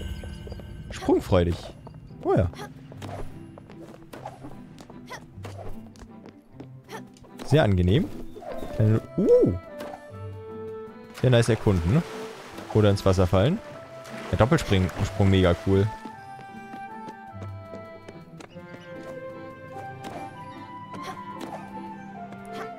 Können wir jetzt in den Coole-Leute-Club hochklettern? Das ist die wichtige Frage. Warum stehst du denn eigentlich wieder hier? Hallo? Ich suche nach Fasern. Stimmt, dafür habe ich ja welche angebaut mal, ne? Ja, ich bin ein Club. Gute Arbeit, du hast es geschafft. Ziemlich beeindruckend, wie du hier hochgekommen bist. Ich war kürzlich vielleicht etwas unehrlich. So super ist es hier oben nämlich eigentlich gar nicht. Aber jetzt bist du ja hier, also wird es vielleicht besser. Ich habe keine Mitgliedskarte für dich. Du wirst also ein Ehrenmitglied der Obergeschossbande sein. Ich würde dir gerne den geheimen Handschlag zeigen, aber ich weiß nicht, was du alles angefasst hast. Ja, ist auch in der momentanen Zeit besser. Ist hier noch einer. Lang lebe die Obergeschossbande. Bist du auch Teil? Meine Schwester bittet mich ständig um Geld. Wie kann ich Nein sagen, ohne Nein zu sagen? Vielleicht sollte ich jemanden darum bitten, mich auszurauben. Ich möchte meiner Schwester nun mal kein Geld leihen. Okay. Er teilt halt nicht gerne. Hallo. Flachssamen. Diese Insel ist ja unendlich groß. Nein, ich möchte nicht sitzen, danke. Macht bald die Chattinge aus. Ich komme ja gar nicht mehr mit, wer was schreibt. Ja, junge Person, kann ich davon ausgehen, dass du viel beschäftigt bist? Aber natürlich bist du das. Warte mal, du hast keine komplett ausgestattete Kombüse. Melde dich wieder, wenn du eine hast. Ich möchte dir etwas Fantastisches zeigen. Oder so. Das ist ein Schaf. Hallo, Schafi. Okay, Schafe kann ich schon immer noch nicht ernten. Aber ich habe ein Gift gesehen, wie so ein Schaf geerntet wird und das sah mega cool aus. Oh, du bist eine Schlange oder so? Was? Oh, du hast mir einen richtigen Schrecken eingejagt. Dieser Kater, er kommt mir bekannt vor. Daffodil? Bist du es? Oh ja, er ist es. So seidenweich wie immer, nicht wahr? Aber dann bedeutet das, Stella, bist du es wirklich? Was für eine fantastische Wende des Schicksals. Und ist das dort dein Schiff auf dem Meer? Du bist gekommen, um mich wieder zu retten, wie ich sehe. Nun aber nicht so schnell. Diesmal werde ich die Lehrerin sein. Darauf kannst du dich verlassen. Dann lass uns gehen. Wir haben einige Lektionen vor uns. Okay, ich habe irgendwen gefunden. Wie hat dir der Bossfight in Hollow Knight gefallen? Habe ich nicht gespielt. So gut hat er mir gefallen. Ich habe gesehen, dass das Update kommt, das letzte, und dass es ein Bossfight ist und habe aber das Update gar nicht gespielt. So einfach war's.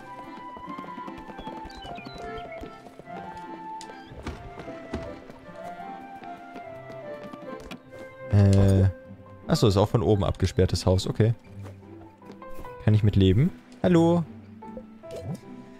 1300 haben wir. Okay, ja, ich weiß aber immer noch nicht, was ich so wirklich brauche, also kaufe ich noch nicht viel.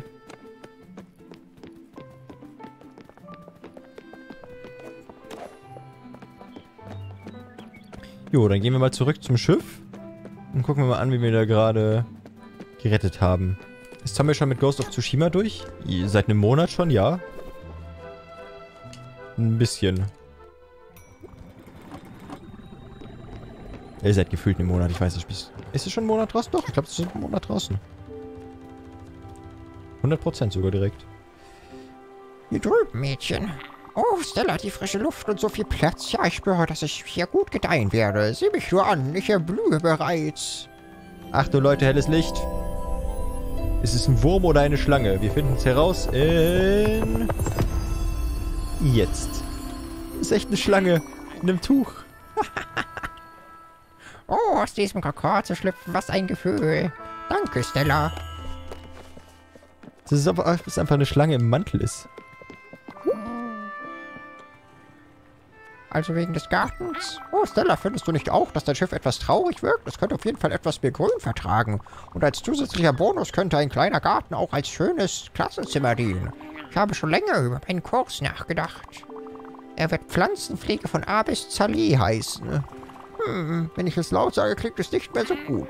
Vielleicht sollte ich doch mal über den Namen nachdenken. Okay, ja, du möchtest, dass ich dir einen Garten baue? Dafür brauchte ich die Blitzflaschen. Davon haben wir ja gerade ein paar tatsächlich bekommen. Popcorn. Cool. Einfach schön viele verschiedene Speisen haben. Dann gucken wir doch mal, ob wir jetzt hier bauen können. Ja, wir können einen Garten uns leisten. Den würde ich auch einfach so hier in die Ecke klatschen. Ja. So. Ja, eine Kombüse haben wir schon. Ein Gästehaus haben wir. Wir haben alle Räume, die wir bauen wollten.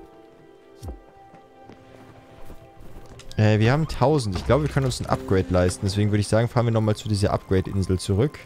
Hier. So, und während wir fahren, können wir nochmal mit allen so ein bisschen talken. Dann können wir uns auch die ganzen Orte... Oh. Kann ich meinen Weg in der Fahrt ändern? Müsste ich ja bestimmt, ne? Würde ich nämlich gerne das da auf dem Weg mitnehmen. Ist ja auf halber Strecke.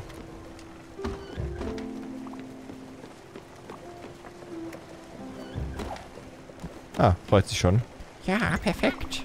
Was für ein wundervoller kleiner Garten. Du hast dich wirklich selbst übertroffen, Stella. Der eine Arm ist so die halbe Schlange und der zweite Arm ist der Schweif. Okay. Muss echt schwer sein, so zu laufen. Also gut. Dann wären wir ja bereit für unsere erste Lektion. Sorge dafür, dass Samen in den Beeten sind. Die sind nämlich wichtig. Ja, und was wird hier gepflanzt? Ach so, ich kann es eh nicht die falschen anpflanzen. Karotte. Karotte. Und Rübe. Können wir das auch mal gießen? Ja. Unsere erste Lektion beginnen wir mit etwas, das ich dir unheimlich gerne nahebringen möchte. In dieser Welt gelten seltsame Regeln, die dir sicherlich schon aufgefallen sind. Oh, Blümchen. Ich war schon immer eine Befürworterin der Liebe gegenüber allen Lebewesen. Denn der Garten ist ein Gefäß unserer Liebe, ein Spiegel unserer Selbstverhalten. Das erscheint mir zu viel, aber wenn ich mir auf der Seite mit Blumen, wenn ich erwarte, eine prächtige Zahl Pflanze sein, gut auf den Garten und versuche, eine Pflanze ins Lied zu spielen. Nein, ich muss meine Kiste holen. Das Boot ist angehalten. Okay, ich habe mich umsonst gestresst.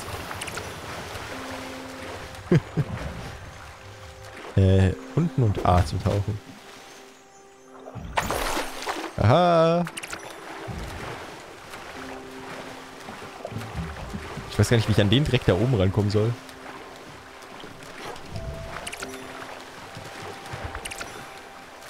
Okay. Perfekt, Müll auf See. Was willst du wissen? Schnell, spring ins Wasser, da treiben Wrackteile. Habe ich doch schon.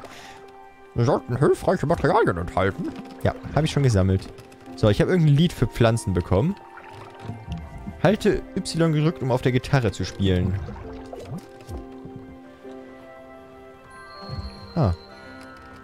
Also die Snake macht mit.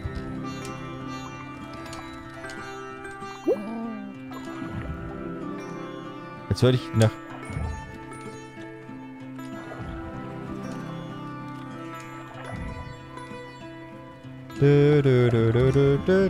Okay, warum spielt man das Lied?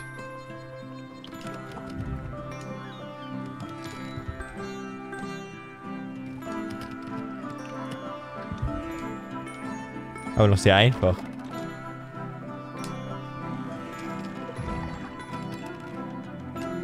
Ich will nicht aufhören.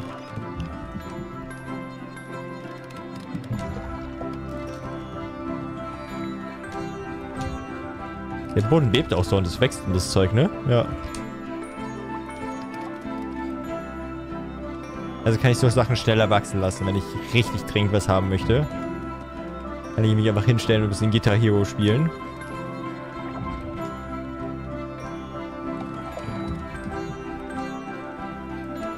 Bestätigungsfarbe grün bei grüner A-Taste ist sehr merkwürdig, aber es funktioniert trotzdem, ja.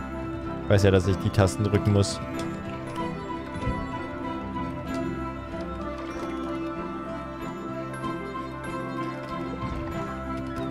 Okay. Fertig gespielt.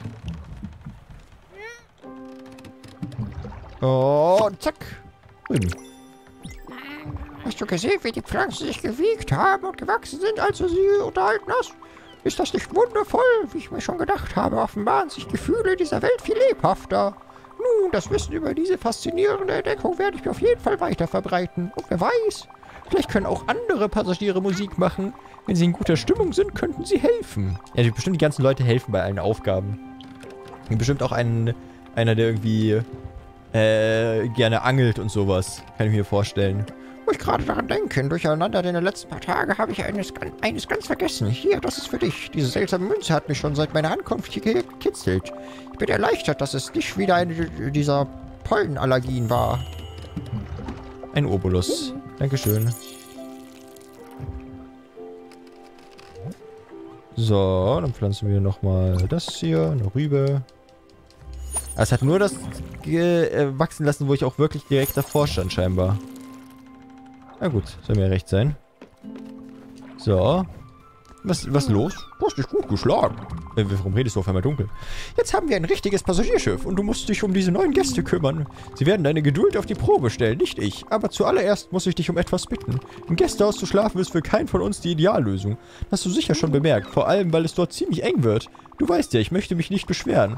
Du warst bisher so fantastisch und es wäre sehr unhöflich von mir, dir Schuld zuzuweisen. Aber ich denke, ich bin bereit für meinen eigenen Rückzugsort.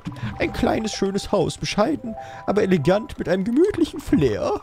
Und vielleicht 1 Million Euro, einem persönlichen Masseur, Kaviar und Thunfisch, jeden Morgen frisch aufgefüllt. Ein Ort, an dem ich lesen und mich entspannen kann, fernab vom Tumult an Deck. Seltsamerweise schwebt mir etwas im Alpenstil vor.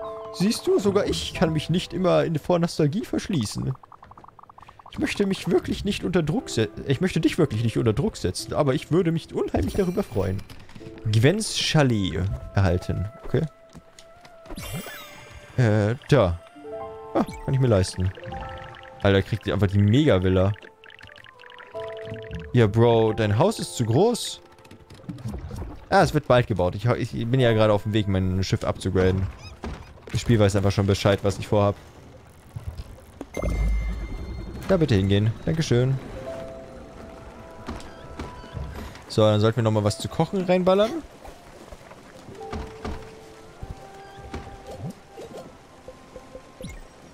So, nochmal ein Kalmar. Und einen Kaffee sollte ich ihn am nächsten Morgen machen. Obwohl, wir warten jetzt noch, bis Schlafenszeit ist. Oh, es ist Schlafenszeit geworden. Okay. Instant. Ich muss dir etwas sagen. Stella, ich wollte dich damit nicht belästigen, aber in den letzten Wochen hatte ich seltsame Träume. Mit einer riesigen Schlange, bedrohlichen Riffen und verfaultem Obst.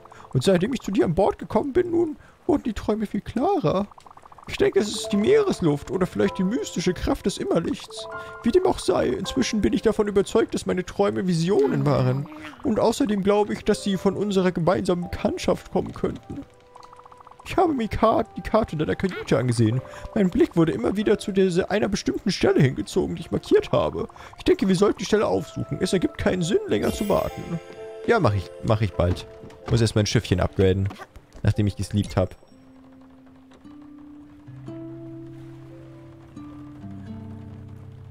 So viel los hier in dem Spiel. Komme echt überhaupt nicht zum Chat gucken. Aber gut, ich lese ja die ganze Zeit Dialoge, ne? Kann ich ja nicht den Chat auch noch gleichzeitig lesen. Wenn die echte Fair-Person auch so precious ist, sollte ich vielleicht doch mal mit dem Abtreten ranhalten.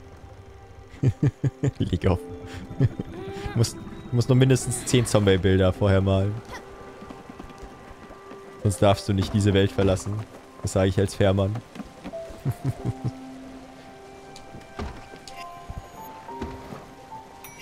Und 100 Maudado-Memes. Sonst bin ich enttäuscht. Kaffeebohnen. Machen wir mal einen Kaffee für Gwen. Gwen wird einfach ausrasten. Schon fertig? Kaffee geht ja ultra schnell.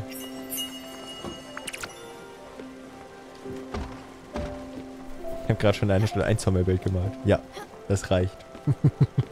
So. Die Snake weiß schon mal nicht, was Schlafen ist. Ah, die anderen kann ich wecken.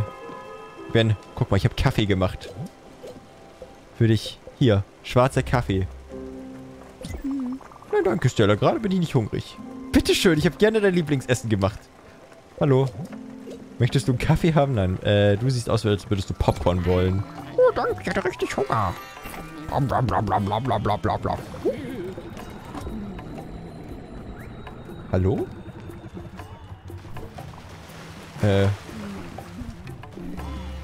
Ich bin... Ah, hier. Wer bist du denn? Eine Zwiebel oder sowas? Hallo, junge Dame. Du musst die neue Seelenfährfrau sein. Ich freue mich, deine Bekanntschaft machen zu dürfen. Ich bin Francis. Man könnte sagen, dass ich eine Art reisender Händler bin. Also, ich liebe Zeugs. Objekte, Kuriositäten, Tant. Ich kaufe einfach alles. Will heißen, ich nehme dir alles ab, was du nicht mehr möchtest. Sicherlich bist du schon auf den ein oder anderen wertvollen Schatz gestoßen. Also sag mir, was würdest du gerne loswerden? Kaufen. Okay, alte Schuhe, Überraschungssamen. Wer weiß, was daraus wachsen kann. Hoffentlich etwas Gutes und leere Glasflaschen. Leere Glasflaschen nehme ich mal ein paar. So, 5, ja. Wundersam ist mir zu teuer, ganz ehrlich. Besorgungen. Okay, keine Ahnung, habe ich nichts. Verkaufen. Einen wertvollen Ring kann ich dir verkaufen. Ein Teppich, der 1000 wert ist. Ein paar Schuhe. Ja, ganz günstig, dass du gerade jetzt kamst, wo ich kurz vor dem Upgrade-Geschäft bin. Wir haben auch 6 Blitze in der Flasche noch. Ein paar leere Flaschen. Ja, ganz gut. Möchte. Ja, da ist noch ein Bild aus seinen jungen Zeiten, ne? Da rechts. Stimmt, da hat er noch so einen schönen Schnauzer. Ich kann die Sachen auch zurückkaufen. Cool. Kaufe ich einen Wundersamen? Ein Wundersamen. Dankeschön. So. Der Wundersamen ist scheinbar für oben gedacht. Schade. Aber vielleicht ist oben fertig gewachsen. Ja. Ich werde ja nie hier fertig. So, dann gießen wir das. Nein, das rechte Feld bitte. Funky Musik, so. Da haben wir nur Fragezeichen. So. Hier wird einmal Flachs angepflanzt. Einmal Mais. Und einmal Kaffee. So, einfach von allem ein bisschen was haben. Scheinbar so kriegen die Leute so alle 2 Tage Hunger. Weil der Hirsch hat ja jetzt noch nicht Hunger gehabt. Der eine Alpenhütte haben möchte. So. Jetzt gehen wir erstmal zum Hai und upgraden unser Schiff weiter. Let's go. Deine Briefe kommen schon einen Monat lang zu mir. Ich bin doch nicht die Post. Du brauchst einen Briefkasten auf deinem Schiff. Wenn ich noch einen Brief voller Glitzer bekomme, dreh ich durch. Ich warne dich. Du magst meine Kundin sein, aber ich behalte mir das Recht vor, dich anzumeckern. Kümmere dich drum. Okay. Verbessern. Ich möchte bitte für 1200 mein Schiff auf Mittelgröße vergrößern. Bam. Jetzt haben wir mehr Platz. Und ich möchte bitte die Rezepte für Sägewerk, Webstuhl und Gießerei kaufen. Wie lange kostet das große Schiff? 4000. Okay, ist euch teuer. Zack. So, und ich möchte... Da brauche ich Ahornbretter und Leinenfäden. Okay, das kann ich wahrscheinlich mit Sägewerk und Webstuhl machen. Und abgefüllte Blitze. 8 Bretter, 8 Fäden. Kann ich mir merken. Alle 2 Tage essen relatable als Student. Nice.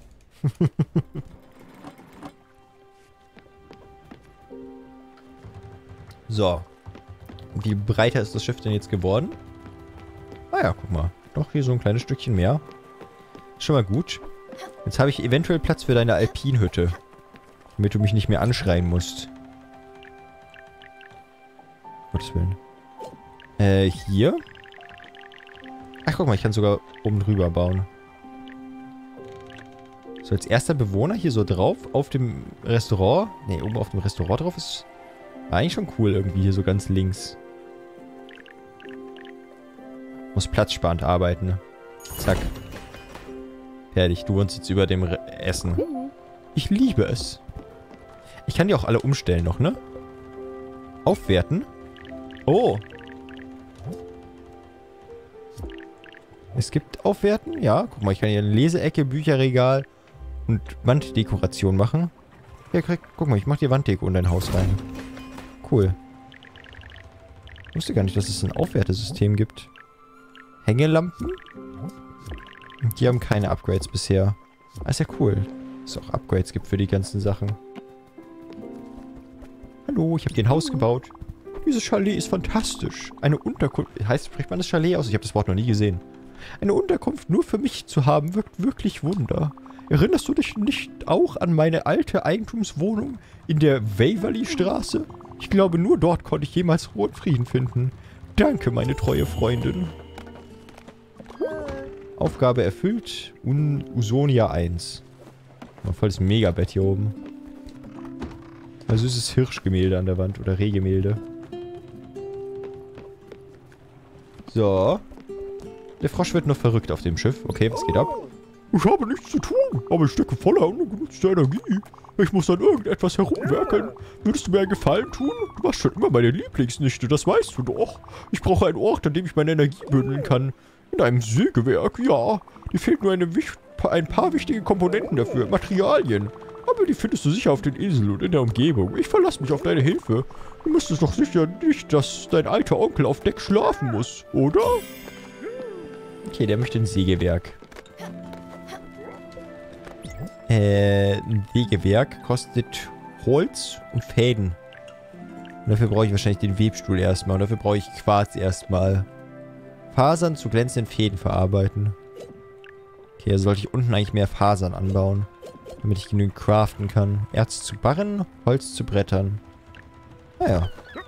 Dann kann ich so auf der rechten Seite das ganze Crafting-Zeug übereinander stapeln oder so. Okay. So. Ah, ich kann auch gezielt auf ihn zu ihm hinfahren. Der reisende Händler. Okay. Ist natürlich cool. Wir haben da den Quarzdrachen. Oder dort die Grenhaldenbucht von der Schlange. Da sind noch Kisten. Junge, ist hier viel auf dieser Karte. Und da könnte ich die einfach alle löschen. Aber wahrscheinlich erst, wenn sie zufrieden sind. Ich muss ja erst ihre Aufgaben erfüllen. Ja.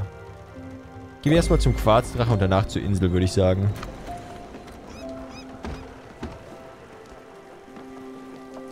So.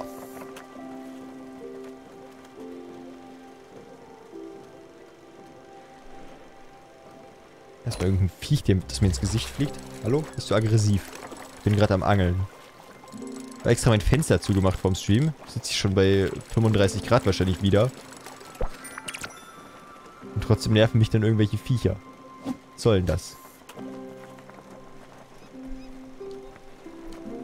Ja, Katzenkicks-Chat ist manchmal special. Und das ist schon die Nachtversion gerade. Oh, da habe ich irgendwas Einfaches gefangen. Eine Flaschenpost. Kann ich doch bestimmt öffnen. Plantasia Fantastica. Noten für ein Lied, das speziell dafür geschrieben wurde, um Pflanzenwachstum zu fördern. Obolus und Zitrone. In näherer Betrachtung stellt sie sich als Plastikobst heraus. Oh, das ist ja dumm. Flaschenpost öffnen. Broschüre für die Furugawa-Führungen. Grüße aus Furugawa. Erlebe die Wunder eines majestätischen Eichenwalds. Sowie die Friedlichkeit der prachtvollen Reisfelder. Jetzt in den Gurenu-Feldern verfügbar. Okay. Cool. Und eine Flasche zum Öffnen. Und irgendeiner da oben möchte mit mir reden. Netter Fangkeimling. Du hast gerade eine Flasche aus dem Meer gefischt. Das ist kein Müll. Da könnte sich wer weiß was befinden. Ein kleines Schiff, alter Wein, eine Babykrabbe. Ja, es könnte auch Müll sein. Öffne sie ruhig. Hab ich schon. Ich muss gleich runterhüpfen, um eine Kiste abzufangen. Weil ich habe keinen Schrottort anvisiert. Aber ist ja cool, dass hier welcher zufällig auf dem Weg war. Dankeschön. Und da runter tauchen. Aha. Objekt. Eine strahlende Halskette. Oh, die bringt bestimmt wieder ein bisschen Geld. So. Eine Jakobsmuschel. Schon können wir weiterfahren. So, kann ich dir jetzt deinen Kaffee geben? Vielleicht hast du ja Hunger. Weißt du, ich freue mich unheimlich, dass du hier bei mir bist. Aber das überrascht mich kein bisschen. Es passt alles zusammen. Dass du hier bist und dich während meiner letzten Stunden um mich kümmerst. Andere waren dir schon immer so verdammt wichtig. Du hast alle beschützt, die du beschützen konntest. Sogar pedantische Snobs wie mich. Weißt du noch, wie mein Vater die Katze angebrüllt hat? Wir waren gerade erst mit der Grundschule fertig. Du hattest diese blauen Turnschuhe mit den glitzernden Anhängern an. Und du hast meinem Vater die Leviten gelesen, als hättest du eine heilige Mission. Vater ist gut angelaufen und hat die violette Delano-Vase zerschmettert. Das war super. Hier, du hast Hunger? Ich habe einen Kaffee für dich. Weißt du, das ist, entschuldige bitte, ein verdammt hervorragender Kaffee. Ich weiß gar nicht, wie viel Kaffee ich in meinem Leben schon getrunken habe, aber dieser gehört zu den besten. Vielen lieben Dank, Stella. So, ich kann ja mal gucken. Stimmung? Ja, wir sind schon, fertigt Fasern an. Guck mal. Weil sie beste Freunde ist. Ach, umso besser die Stimmung ist, umso mehr Sachen machen die für mich auf dem Schiff. Kauft Fasern ein. Kauft Fäden ein. Verwendet den Webstuhl und fertigt Fasern an.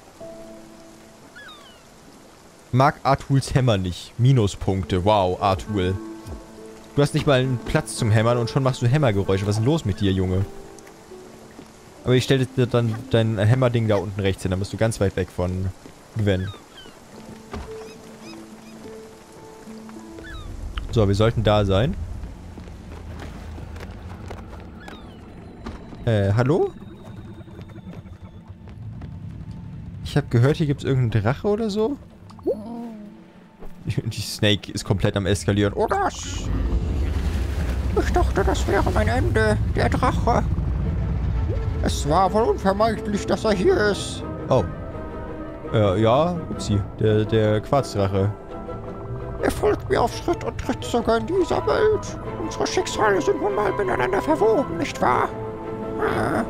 Aber gut, er hat mir zwar sehr geschadet, aber er sieht aus, als hätte er starke Schmerzen, oder nicht? Aus dem Felsen auf seinem Rücken scheint das pure Verderben zu quellen. Vielleicht würde es helfen, sie zu entfernen? Nur zu, Stella. Jedes Wesen verdient Liebe und Fürsorge. Tu, was du am besten kannst. Hallo, ich kann gut Minecraft spielen. Hat meine Mama immer gesagt. Zack. Gern geschehen. Okay.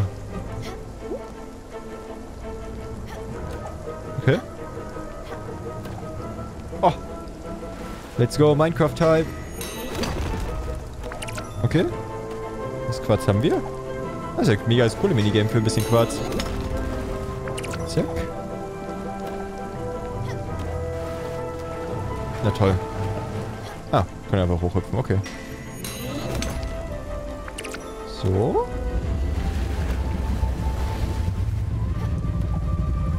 Ich habe noch... Ich helfe dir noch mehr. Bitteschön.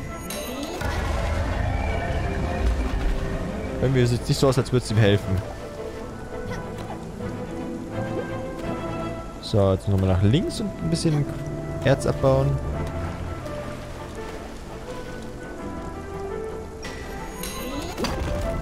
Okay, man muss auch scheinbar ein bisschen schneller sein, weil die sonst mit der Zeit runtergehen, die Plattform. Bin nicht sicher. Aber mega cool. Aber von als Event her schon.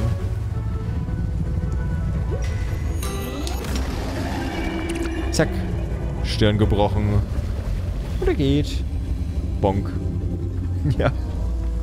Das sieht ein bisschen ja, normaler aus. Unglaublich. Er wirkt erleichtert, nicht wahr?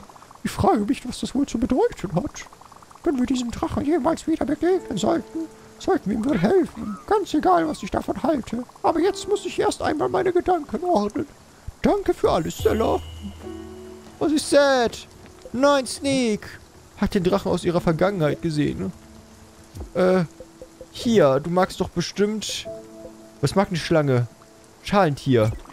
Oh nein, nein, nein, nein. Stella, erinnerst du dich nicht? Ich esse keine tierischen Produkte, keine Milch, keine Eier. Ich bin davon überzeugt, dass sie uns nicht zum Verzehr dienen sollten. Und das Fleisch? Nein, nein. Es tut mir leid, ich dränge meine Entschuldigung niemanden auf, aber das kann ich nicht essen. Himbeeren? Oh, danke, ich hatte richtig Hunger. Okay. Also war es eigentlich eine gute Entscheidung, der Schlange anfangs mal Popcorn zu geben.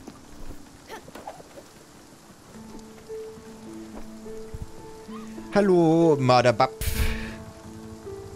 Was geht ab? Umarmen Sie mal. Ja, stimmt, die braucht eine Umarmung. Sneak war traurig. Hallo, hier bitte. Ja, gute Sneak.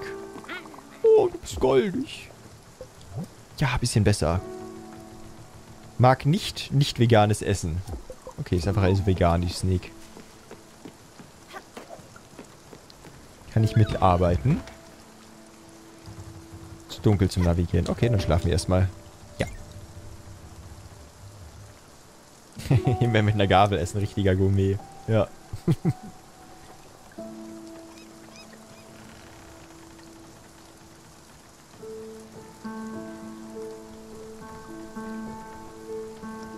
Ja, der Sneak muss mir auf jeden Fall helfen. Die ist ja cool.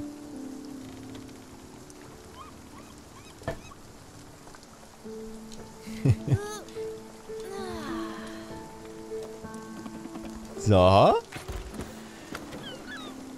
Da ist ein Fragezeichen. Geruno-Felder. Das war der Traum von der Schlange, ne? Die Geruno-Felder, genau. Was bist du dann? Die Greenhaltenbucht? Gehen wir erstmal zur Greenhaltenbucht. So, aufstehen. Guten Morgen. Okay, sind wach, aber wollen nicht raus, weil es regnet. Du hast Hunger? Hier ein Kalmarspieß. Oh Junge, ich liebe es so einfach. Immer her mit Kopf, kann ich immer gut bleiben. Umarmung noch hinterher.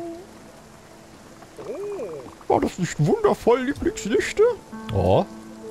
Repariert Gebäude auf dem Schiff, beschafft Holz, sägt Bretter. Cool.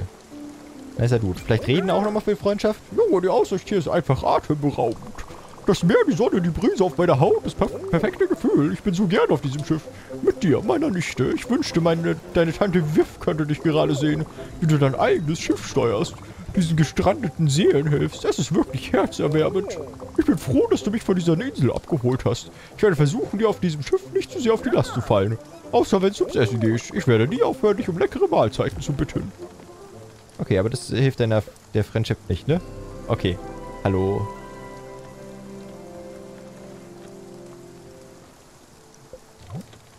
Nee, reden ist ihm egal. Okay, reden ist nicht für Freundschaft. Aber ist ja ganz süß, sich so zu unterhalten, ne? Regen kann einem echt den Tag verderben, nicht wahr? So ein bisschen. Okay, die Wunderfrucht braucht noch ein bisschen. Hast du Hunger? Stella, du erinnerst dich doch sicher noch an meine alte Nähmaschine. Es war eine Diva mit goldenen Schriftzug und einem Draht, das von Hand betätigt werden musste. Du weißt ja, dass ich Stoffe schon immer geliebt habe. Nun, vor ein paar Jahren war ich in einem Museum mit Unmengen von Textilfertigungsmaschinen. Mir ist aufgefallen, dass du einen Webstuhl auf diesem Schiff bauen kannst. Es wäre die perfekte Gelegenheit, um dir ein paar meiner Tricks beizubringen. Ich bin mir nämlich ziemlich sicher, dass du schon bald Fäden und Stoff brauchen wirst. Du solltest dein Schiff also auf jeden Fall einem Webstuhl hinzufügen. Die Ressourcen dafür sollten leicht aufzutreiben sein. Sieh einfach auf deinem Reißbrett nach. Brauche ich nicht irgendwas ultra... Ach, Quarz brauchte ich, ne? Das habe ich ja mittlerweile. Ich wollte gerade sagen, das konnte ich nur die ganze Zeit nicht bauen. Jetzt kann ich einen Webstuhl bauen. Ja, den Webstuhl kriegt sie direkt neben ihr Haus, natürlich. Ja. Das ist okay. Genau, und mit dem Webstuhl und mehr Holz kann ich dann die Gießerei bauen. Da brauche ich ja nur Kohle. Brauche ich für noch was Kohle? Ne, Kohle habe ich noch gar nicht. Ich weiß nicht, wo ich Kohle herbekomme, aber finden wir bestimmt noch von irgendwelchen Steinen oder sowas. Ja, genau, Fäden kriege ich und dann kann ich das Sägewerk machen mit den Fäden. Das ist nice. Ja, bitteschön. Musst du... Ah, oh, okay. Das war vielleicht nicht die günstigste Position, weil die jetzt hier so einen riesen Bogen laufen muss. Weil die aber nicht so machen kann. Ja, guck mal, die geht jetzt da rein und freut sich. Dieser Webstuhl sieht fantastisch aus. Lass dich nicht davon einschüchtern. Er ist vollkommen einsatzfähig. Ich werde dir zeigen, wie er funktioniert. Du legst Fasern hinein und dann kannst du losspinnen. Achte nur darauf, dass du das Ziel triffst. Wenn du die Markierungsnadel triffst, erhältst du sogar etwas mehr Faden. Siehst du? Ein Kinderspiel, nicht wahr? Versuch du es mal. Nimm die Fasern dafür. Fasern. 3 Stück. Welche Taste muss ich drücken?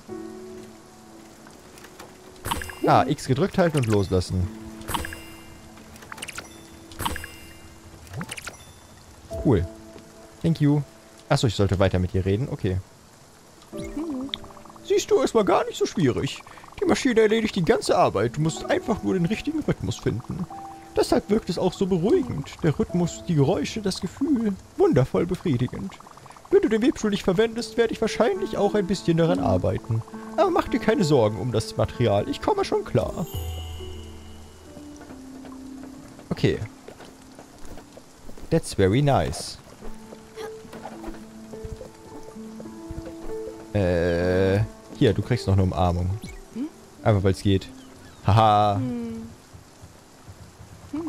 Ich fühle mich viel besser. Und du hast noch Hunger? Hier Himbeeren.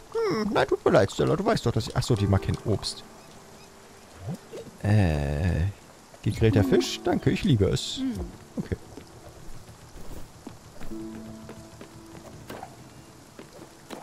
Dieser Zombie um 2 Uhr noch über 1000 Zuschauer, weil ich immer über 1000 Zuschauer habe, egal wann ich streame.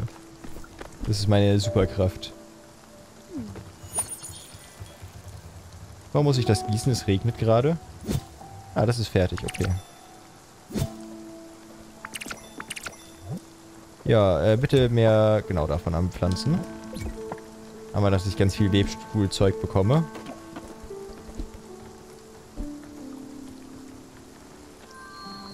Eigentlich sollte ich irgendwo hinfahren, während ich hier rumdudel.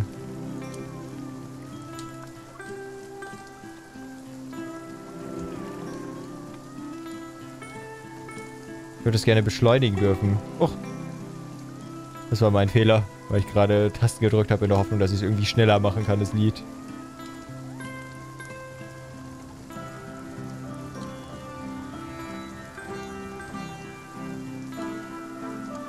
Ich würde gerne wissen, was meine Fragezeichenfrucht ist, auch wenn es einfach aussieht wie eine Karotte. Dann war es eine sehr teure Karotte. Vielleicht ist es eine goldene Karotte? Vielleicht habe ich ja Glück.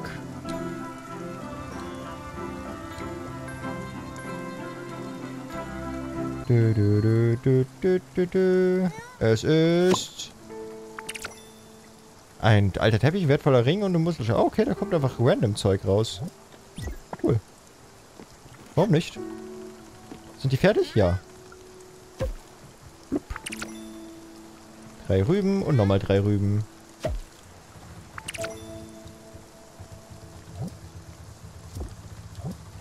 Okay, ja. Muss ich mir Samen kaufen bei Gelegenheit. Dann fahren wir doch mal weiter. Wo sind wir gerade? Nee, wir sind bei einer Insel schon angekommen, ne? Dann sollte ich mir die Insel vielleicht mal angucken.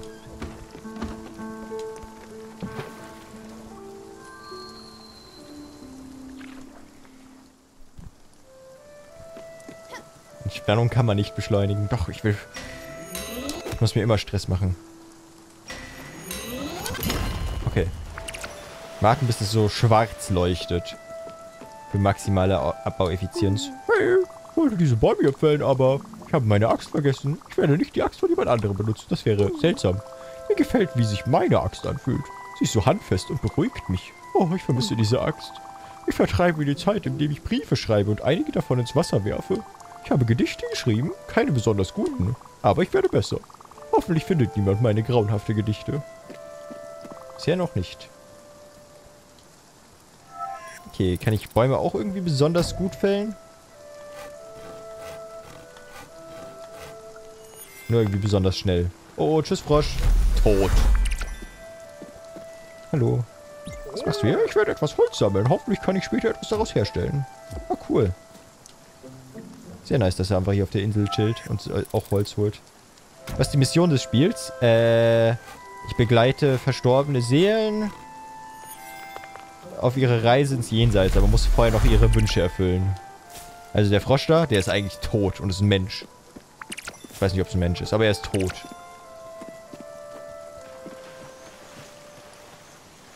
Und ich mache die jetzt einfach nochmal glücklich und danach übergebe ich sie ins Jenseits. Tot. Okay. Die Insel haben wir schnell fertig gelootet. Gehen wir mal. Ja, der Frosch ist mein Onkel, stimmt. Und tot.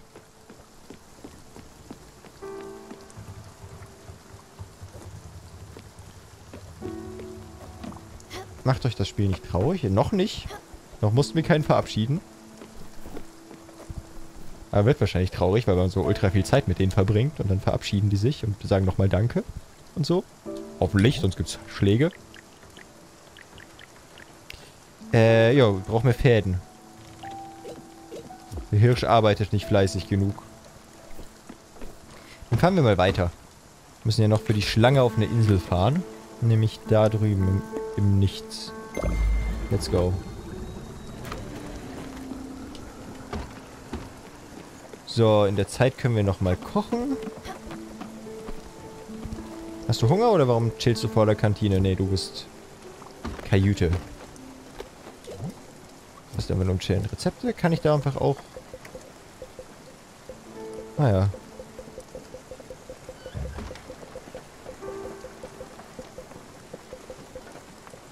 Okay. super viele Sachen. Was habe ich denn noch nicht gekocht? Eine Jakobsmuschel habe ich zum Beispiel noch nicht gekocht. Oder eine Sandgarnele. Kochen wir mal eine Garnele. Oh. Gwen möchte irgendwas? Ja? Stella, ich muss dir etwas sagen. Ich bin schon vor längerer Zeit darauf gestoßen und bisher schien es mir nicht so wichtig. Halt dich fest. Erinnerst du dich noch an das Herrenhaus meiner Eltern am See? Es mag merkwürdig klingen, aber es ist hier ganz in der Nähe. Ja, ich weiß. Das wirft einige Fragen zu dieser Welt auf. Ich muss zugeben, dass ich bewusst versucht habe, nicht daran zu denken. Aber ich kann es kaum noch ignorieren. Ja, die hat irgendwelche Vaterkomplexe auf jeden Fall. Ich habe viel Zeit hier mit dir verbracht und glaube, dass ich für diese Herausforderung bereit bin. Dort erwarten mich vermutlich nur Bedauern und Sorgen, aber es ist ein Versuch wert. Ich habe den Ort auf deiner Karte markiert. Ich bin bereit, wann immer du es möchtest. Villa Maggiore. Was möchtest du schon wieder? Ein Unwetter, versuch ein paar Blitze zu fangen. Okay, ja, let's go. Wird ein bisschen schwerer, weil hier jetzt ein bisschen mehr Ebenen schon sind, aber ich habe auch einen Doppelsprung. Zack. Und so können wir wieder ein paar Blitze in meine Flaschen füllen, die ich gekauft habe.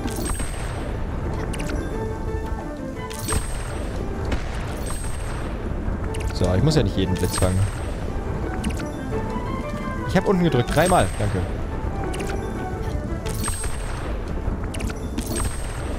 So. Da wurde die Katze getroffen. Man hält sich sehr gerne an diesen Leitern fest, wenn man nur nach unten drückt. Sorry, Katze. Katze wird aber auch richtig weggebrutzelt. Hilfe!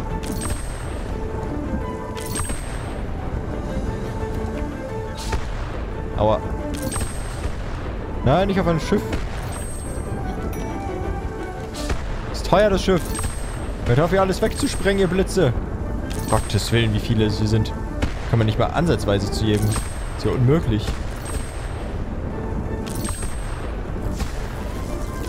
Die Katze hilft, wenn sie getroffen wird, glaube ich. Weil die wurde getroffen, bevor der Effekt vorbei war. Haben wir es geschafft? Ist es vorbei? Ja. Oh, Hilfe. Hier kriegst du Himbeeren. Oh Junge, ich liebe es. Bitteschön. So. Lädt er das auf YouTube hoch? Ja. Lädt er. Garnelencocktail. Ja gut, aber Hunger hat ja noch keiner so riesigen. Das heben wir uns erstmal auf.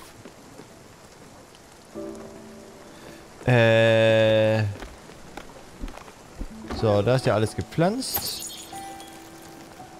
Ich weiß nicht, wie gut das gegossen ist, aber ich kann nochmal gießen. Eigentlich kommt ja eine Meldung, wenn es nochmal Wasser braucht.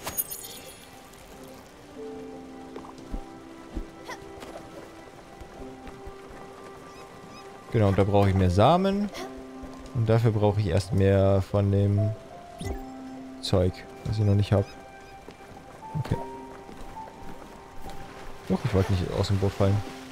Aber wir sollten ja langsam da sein, ne? Ja. Eine Insel mit sehr vielen Bäumen und einem Berg. Let's go. Vielleicht finden wir ja noch einen neuen Bewohner, warum nicht? Gurenu-Felder entdeckt. Ich will die gar nicht abgeben, meine Schiffsbewohner. Dann verliere ich ja die ganzen Boni von denen. Muss ich ja selber arbeiten. Kann ich nicht aber unendlich Geistersklaven sammeln? Oh, Besuch. Willkommen. Bist du hier, um an unseren weltberühmten Furugawa-Führungen teilzunehmen? Aber natürlich. Du hältst ja unsere Broschüre in der Hand. Ach, das war die Insel. Stimmt. Lol. Ich verwechsel einfach alles. Die Führung beginnt gleich. Okay, also haben wir der Schlange schon fertig geholfen. Ja klar, mit der Riesenschlange. Gibt auch Sinn. Sie dauert etwa 5 Minuten und widmet sich der Geschichte und dem Pflanzen dieser Insel. Danach kannst du all deinen Freunden davon erzählen. Keine Sorge, nach dieser Führung gibt es keinen Souvenirladen. Bereit? Ja? Perfekt. Dann fangen wir gleich an. Stell den Timer 5 Minuten. Wie du sehen kannst, nicht viele kommen diese Insel besuchen. Die meisten bevorzugen Attraktionen in der Großstadt. Hier ist alles ruhig und friedlich. Das spiegelt sich auch in der Fauna wider. Reisfelder und gesunde Wälder sind hier die Hauptattraktionen. Gehen wir weiter. Kann ich die alle fällen? Etwas mehr Abstand, bitte. Okay. Die Reisproduktion hier ist wirklich beeindruckend. Die Arbeiter ernten rund um die Uhr, damit die ansässigen Familien nicht hungern müssen. Gerade ist aber niemand hier. Ich weiß nicht genau warum. Manchmal spiele ich in den Feldern, wenn ich frei habe. Aber das ist nicht so wichtig. Weiter zum nächsten Ort. Je. Ich gebe euch eine Führung. Ja, ich sprinte hinterher, um dich voranzudrängeln. Mach die 5 Minuten für... Oh. Gut. Man kann die Feuchtigkeit spüren. Ich meine, man kann sie richtig spüren. Dieser Eichenwald beschäftigt mich wirklich. Wir haben eine Verbindung. Eine merkwürdige Verbindung. Um ehrlich zu sein, lasse ich diesen Teil der Führung meistens aus. Es wäre schön, wenn wir weitergehen könnten. Was sagt Froschi? Ich werde etwas Holz sammeln. Okay. Hast dir eine Himbeere verdient. Oh, Junge! Bitteschön. Und wir machen mal den magischen Wald kaputt.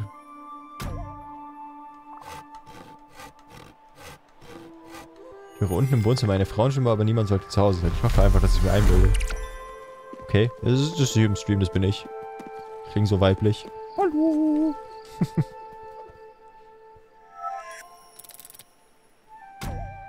Oder macht das, was mein Mod geschrieben hat. Nachschauen, ob unten Licht an ist und gegebenenfalls Polizei rufen. Aber warum sollte ein Einbrecher reden, ist noch die andere Frage. Was ist das? Ein Holz? Okay, ja, wir haben ein paar Bäume gefällt. Dieser Glücksbaum ist der Mittelpunkt der ganzen Insel. Wir wissen nicht, wann er gepflanzt wurde. Reisende aus aller Welt kommen hierher und hinterlassen kleine Nachrichten. Irgendetwas, das ihnen das Leben erleichtert.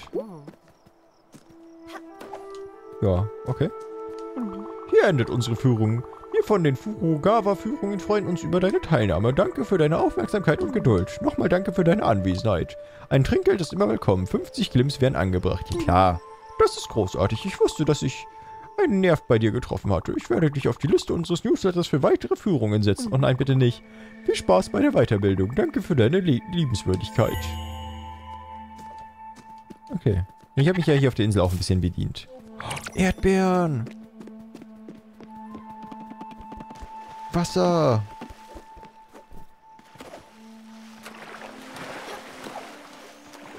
Okay. Hier ist also noch irgendjemand. Ah, da muss ich erst besser springen, gleiten, sonst was können, um hinzukommen. Und hier kann ich tauchen.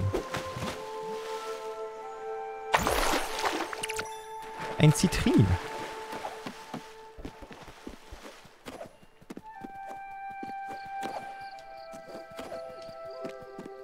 So.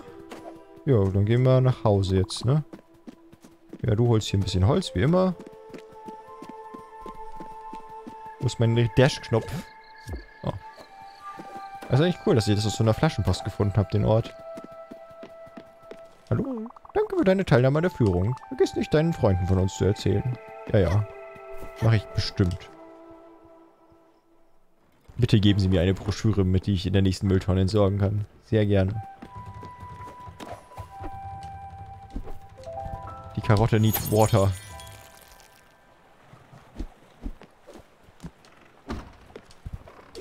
So.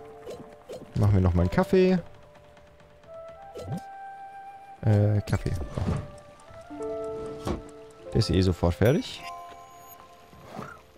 So. Dann machen wir nochmal eine Jakobsmuschel.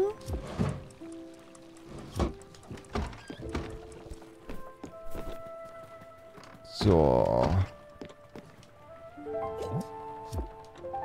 Ah, es ist zu dunkel zum Reisen. Okay, dann schlafen wir erstmal.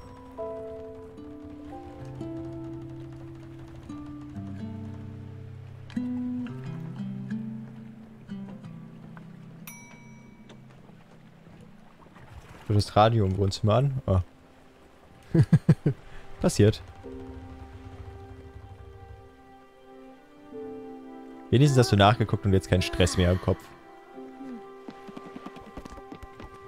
Da war ein Schaf auf der Insel. Ja, aber Schafe kann ich noch nicht scheren. Ich weiß, dass ich später kann, weil ich das schon mal wo gesehen habe. In einem GIF oder so. Aber noch kann ich das nicht. So, das kann ich, glaube ich, auch erst ernten, das erste, ne? Das ist gut. 3 neue Leinenfasern. Heißt, ich kann eventuell mir genügend machen von dem Ding, was ich machen möchte.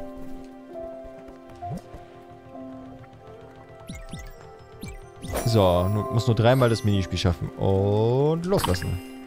Und loslassen. Und loslassen. Okay, ich kriege jedes Mal 3. Jetzt habe ich 18. Reichen 18? Das baut 20 brauche ich. 1 mehr fehlt mir. Okay. Natürlich. So, guten Morgen. Ding, ding, ding, ding. Wieder aufstehen. Sneak, du hast doch 100 pro Hunger. Ich habe nur... hier eine Erdbeere. Oh, danke. Ich hatte richtig Hunger. So, dich habe ich ja irgendwie gestern 7-mal gefüttert eigentlich. Hier eine Erdbeere. Oh, ich liebe es. So. Du bist echt kompliziert, dass du nicht 2-mal dasselbe hintereinander essen willst.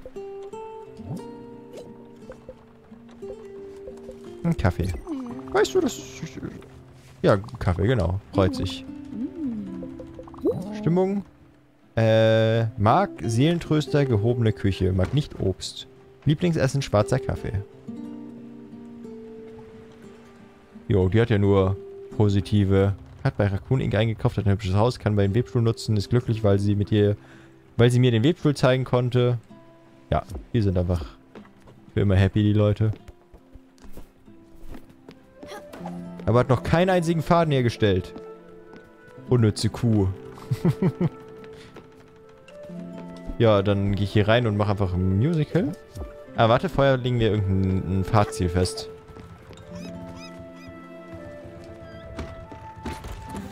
Wir müssen unsere Zeit ja nicht komplett wasten.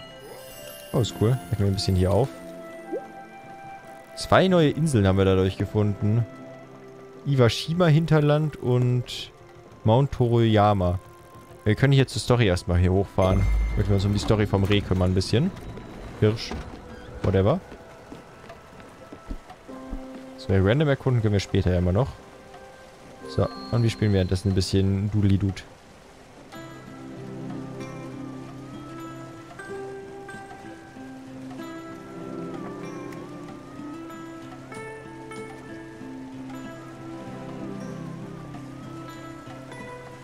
Leider kann ich nicht mehr auf den Chat gucken dabei, weil ich immer trotzdem noch so viel aufpassen muss, dass ich die Tasten alle paar Sekunden drücken kann.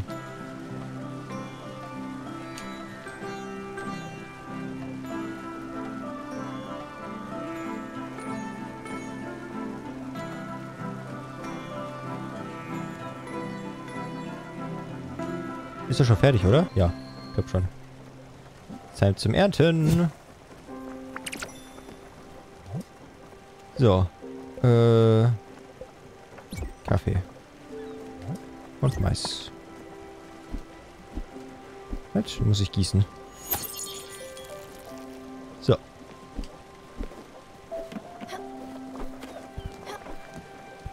So, jetzt kann ich mir nochmal am Webstuhl genügend Zeug herstellen. Let's go.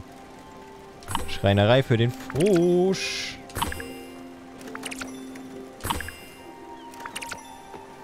So. Bauen. Ja, ich habe gleich für dich Zeitschlange, aber ich möchte kurz... Brauchst du riesig. Och, Junge. Kann ich alles umschieben? Ja, kann ich.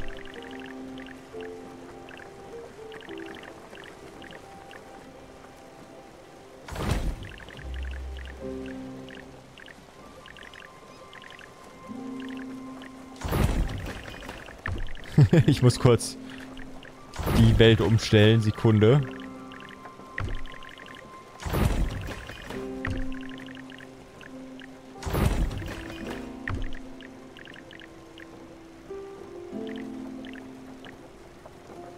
Ich hätte gerne...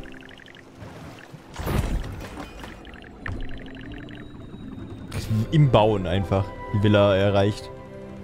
Bisschen nervig manchmal, diese Meldung. Kann ich nicht einfach warten, bis ich fertig bin mit Bauen? So hätte ich es gerne, dass die Haus und das auf einer Ebene ist. Genau.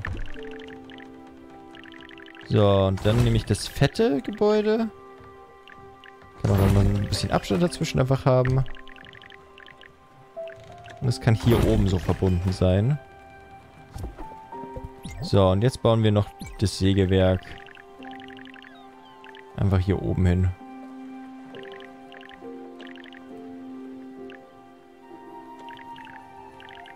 Auf ihr Dach. Da hämmert er dann jede Nacht. Nee, das Dach sieht ja nicht cool aus. Aber hier so drauf. Ja, warum nicht? Ganz schön riesig, die Schreinerei.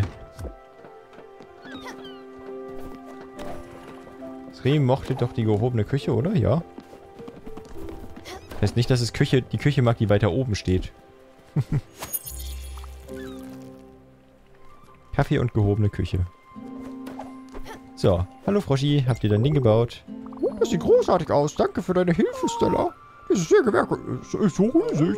Eine wahre Schönheit. Es gibt nur ein Problem. Bitte sei mir nicht böse. Ich habe kein Geld, um dich dafür zu entlohnen. Deshalb spricht man wohl von einem Gefallen. Verstehst du, was ich meine? Danke nochmal, Keimling. Willst du mir nicht das direkt jetzt irgendwie vorstellen, zeigen? Eichenstamm, Ahornstein. 5 Stück, vollenden. Ah, ich konnte das Ding da oben lenken. Du machst das ganz falsch. Ich habe ja kein Tutorial gehabt. Lass mich ein wenig helfen. Wenn du Baumstämme zersägst, musst du darauf achten, dass du genau Maß nimmst. Erst dann fängst du an zu sägen. 2-mal messen, 1-mal sägen. Du musst das Sägeblatt einfach nur ruhig halten und der Schnittlinie folgen. Wenn du schlampig arbeitest, kannst du einen kleinen Finger oder gleich den ganzen Arm verlieren. Oder noch Schlimmeres. Und noch ein Schlag mit dem guten alten Hammer bringt Glück. Aber jetzt probier mal aus, du kleine Gaunerin. Okay.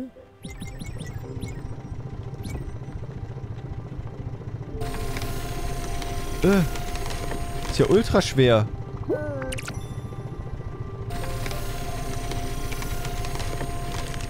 Ist ja 100... Warum ist es 100-mal schwerer als das andere?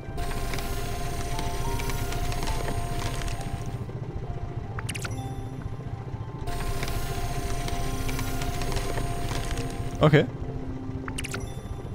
Aber es funktioniert irgendwie. Oh, ein perfekter Baumstamm. Es reicht mir schon einmal mal einen perfekt zu schaffen. Das war super. Jetzt kannst du Holz sägen wie ein Profi. Aber sei bitte vorsichtig im Sägewerk. Halte dich von den gefährlichen Sägeblättern fern. Nur weil du etwas Holz übrig hast, musst du nicht noch lange die Hand absägen. Okay. Jetzt können wir sägen. Was möchtest du? Ich weiß nicht, ob es dir aufgefallen ist, aber ich bin in letzter Zeit sehr müde. Und ich fürchte, es wirkt sich so langsam auf meine geistige und seelische Verfassung aus. Hoffentlich kriege ich nicht undankbar, aber ich glaube, das Gästehaus ist nicht sehr gut für mich, so reizend es auch sein mag. Alter, der baut um dem Haus von dem Hirsch rum. Es geht dort etwas laut und eng zu. Ich frage mich wirklich nur ungern, aber könntest du vielleicht einen Rückzugsort auf dem Schiff für mich schaffen? Ich glaube, das würde mir unheimlich helfen. Und dann könnten wir mit unseren Lektionen weitermachen. Aber nichts zu Ausgefallenes. Nur ein Ort zum Schlafen und Meditieren.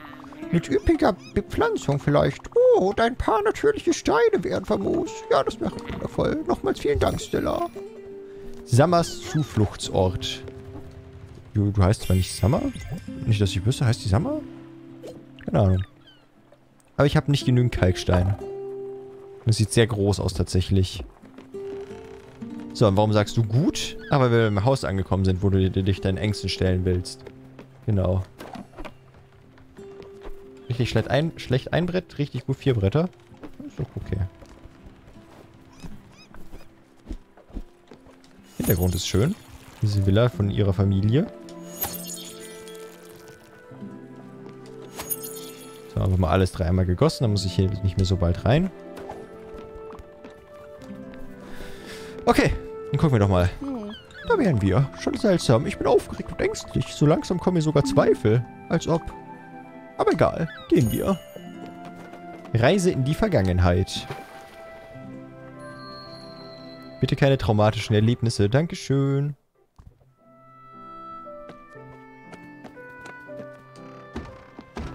Wie schönes Haus. Ich habe mich verlaufen. Hilfe, hallo? Ah, hier unten liegen also die Leichen. Hallo? Ah, ein paar Samen und ein altes Gemälde. Wie lange schon waren wir nicht mehr zusammen hier, Stella? Jerry scheint sich gut um das Anwesen gekümmert zu haben. Er war einfach der beste Gärtner, den wir je hatten. Seit Vaters Tod ist Mama kaum zu Hause. Mist, ich bin viel gerührter, als ich es jemals für möglich gehalten hätte. Ich habe dieses Haus so sehr geliebt. Vermutlich genauso sehr gehasst. Also ich glaube nicht, dass ich hineingehen kann. Nicht einmal mit dir. Es ist nur... Nein, ich kann es nicht. Geh ohne mich. Ich warte hier auf dich. Das ist der Schlüssel. Oh, und Stella, falls du meine alte Spieluhr finden solltest, kannst du sie mir bitte bringen? Vielen Dank. Vergiss nicht, das Haus war schon immer ein wahres Labyrinth. Und wenn du dich verläufst, folge einfach dem Licht. Viel Glück darin. Ich warte hier draußen. Schlüssel zu Villa Maggiore. Hier muss schon in die Villa reingehen, wenn man die Villa einfach außen hochklettern kann. Nein? Okay. Gibt's hier oben irgendwas? Kann ich die in den persönlichen Garten fällen? Hier ist eine kleine Hütte. Da fehlt mir ein Schlüssel für. Okay.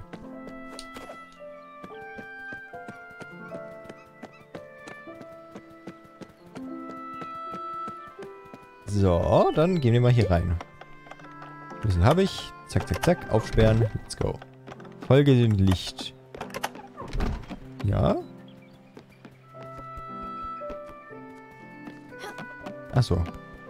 Wenn Licht leuchtet, soll ich Leiter klettern, also auch. Ist ja jetzt echt nicht so schwer. So. Da wieder hoch. Irgendein Schatz. Webspulverbesserung und Spieluhr. Neue Aufwertung erhoben. Ah, cool. Erworben. Willkommen in meinem bescheidenen Palast, kleine Reisende. Alle meine Besitztümer sind von erlesenster Qualität und alles ist gegen Diebstahl gesichert. Komm also auf keine dummen Gedanken. Alles, was vom Licht erhellt wird, gehört mir. Und auch alles, was nicht davon erhellt wird, ja, alles gehört mir. Hast du meine prächtige Tafelsilbersammlung gesehen? Sie ist ein altes Familienerbstück. Mir wurde gesagt, sie sei von unschätzbarem Wert, aber ich möchte dir ein Geheimnis verraten. Ich schätze den Wert als außerordentlich hoch ein. Als ob. Dieses Haus ist so groß, dass Leute sich manchmal darin verirren. Manche wandern Stunden oder sogar tagelang darin herum. Ich werde immer hungriger. Sie sehen flüchtige, schattenhafte Gestalten aus den Augenwinkeln. Ein wahres Labyrinth voller Reichtümer und Prunk. Was? Ich? Nein, natürlich ist mir das noch nie passiert, weil es ja ganz offensichtlich mein Haus ist. Was für eine alberne Frage. Du möchtest wissen, warum ich diesen Balkon nie verlasse? Weil das mein Haus ist und ich hier tun und lassen kann, was ich will. Deshalb. Ich bin reich. Okay. Nochmal ein drittes Mal? Ja. Sagst du noch dasselbe? Okay.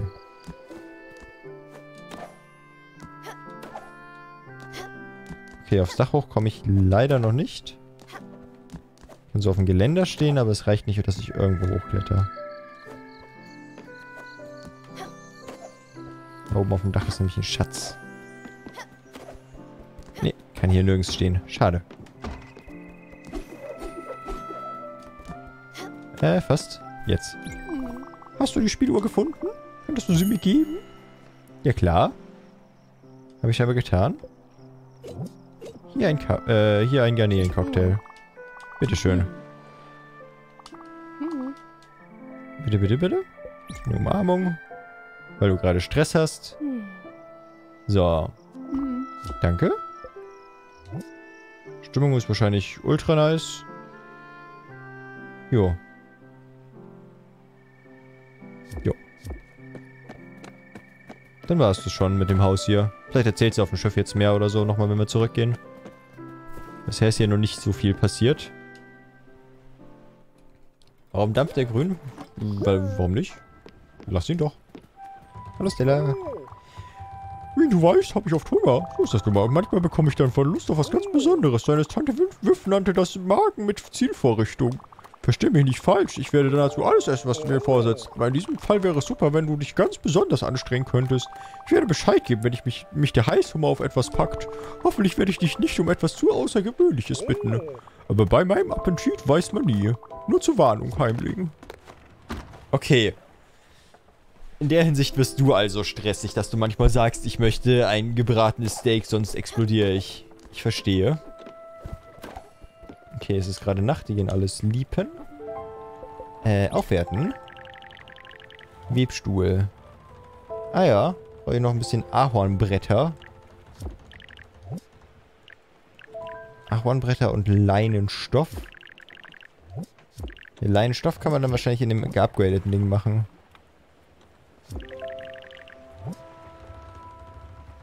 Feuerglut, Leinenfaden. brauche ich für irgendwas normale Bretter. Also ich brauche sehr viele Ahornbretter scheinbar. Das Holz brauche ich ja auch zum Bauen von den Gebäuden.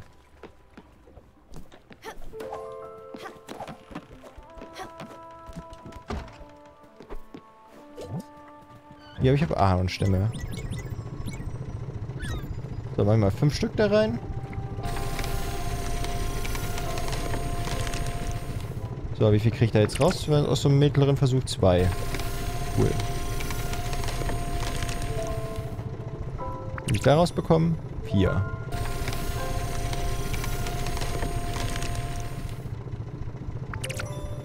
Ja, 4 kann ich rauskriegen maximal. Okay. Das Ahornholz ist wesentlich einfacher zu schneiden, weil man nur einmal eine Bewegung reinmachen muss.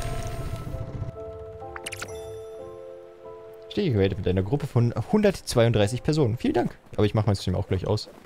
Wollte selber gar nicht mehr so lange machen. Bin auch selber schon müde. Aber gerade wollte ich erstmal ein paar Bretter sägen und gucken, ob ich jetzt hier irgendwas noch aufwerten kann. Nee, aber ich habe schon mal 18 Bretter. Schadet ja nicht, die schon mal zu haben. Sobald ich Leinstoff habe, kann ich die auch neue Möbel machen. Ja, ist ja eigentlich cool, so eine Leseecke und ein Bücherregal. Gerne. Gerne, gerne, gerne. So. Dann erstmal schlafen. Und dann ein neues Ziel auswählen.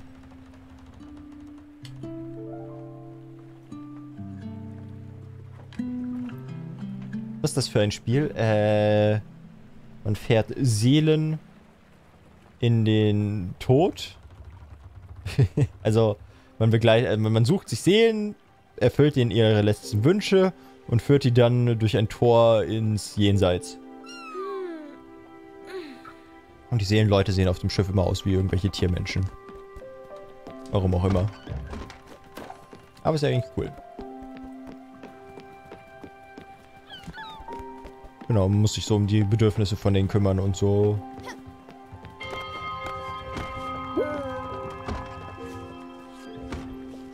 Kannst dem Hirsch noch was geben? Stimmt, ich habe die Spieluhr, ne? Hallo? Geben. Ah, Spieluhr. Danke, ich werde gut darauf aufpassen.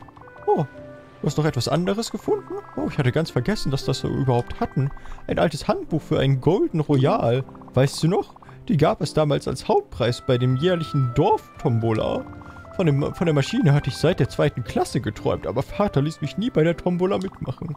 Dieses Handbuch wird ziemlich nützlich sein. Wir können es zur Verbesserung deines Webstuhls verwenden. Ja, lass uns zum Schiff zurückkehren. Sind wir schon. Ich war zu doof, dir die Spieluhr zu geben. Und vergessen wir, dass dieser Ort jemals existiert hat. Glück ist gesunken. Perfekt. Hier eine Umarmung? Nein, braucht sie nicht. Okay. Wahrscheinlich traurig wegen der...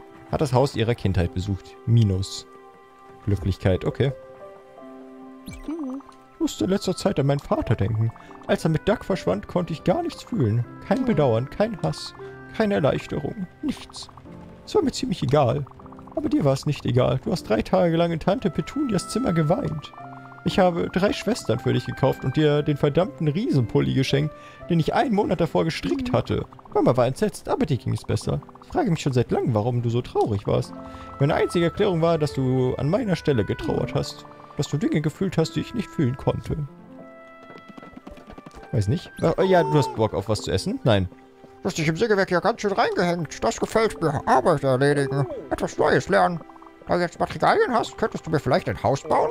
Ich fertige still eine Skizze an. Schau es dir an, es ist nichts ausgefallen. Es ist ziemlich simpel. Ein paar Scharnieren da und ein paar Nägel dort. Oh, du hast schon ein paar Materialien, um was Hübsches zu bauen. Ist nicht nur für mich, sondern auch für die anderen. Anscheinend schnarche ich nachts.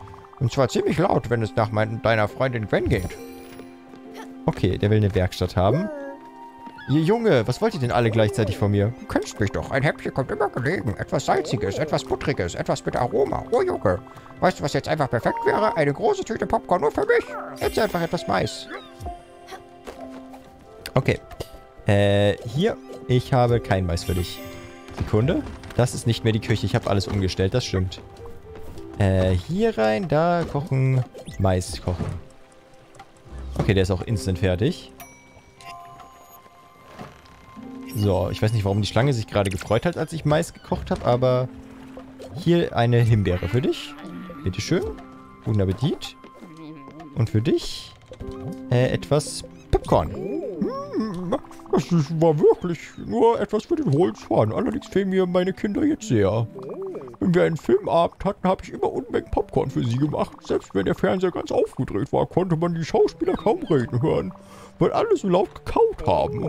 Anders konnte ich mir diesen kleinen Monster einfach nicht zur Ruhe bringen. Nur mit diesen grauenhaften Kinderfilmen. Ich wünschte, ich wäre noch bei ihnen. Dann könnte ich sie noch lachen sehen. Und sie würden gemütlich auf mir einschlafen. Danke für das Popcorn. Ich habe mir gestern deine Kombüse angesehen. Sie ist schon in Ordnung. Nichts Besonderes. Sie erinnert mich an meine erste Küche in meiner grauenhaften Wohnung. Ich weiß nicht, was ich damals getan habe. Ich war so achtlos mit den Gewürzen. Nicht genug Salz. Hier hast du jedenfalls etwas, um dieses Ding etwas aufzumöbeln. Keine Sorge, es ist kein Gewürzregal. Du wirst dafür arbeiten müssen, aber es wird die Sache wert sein. Du musst deine Kombüse einfach nur mit einem größeren Ofen aufwerten.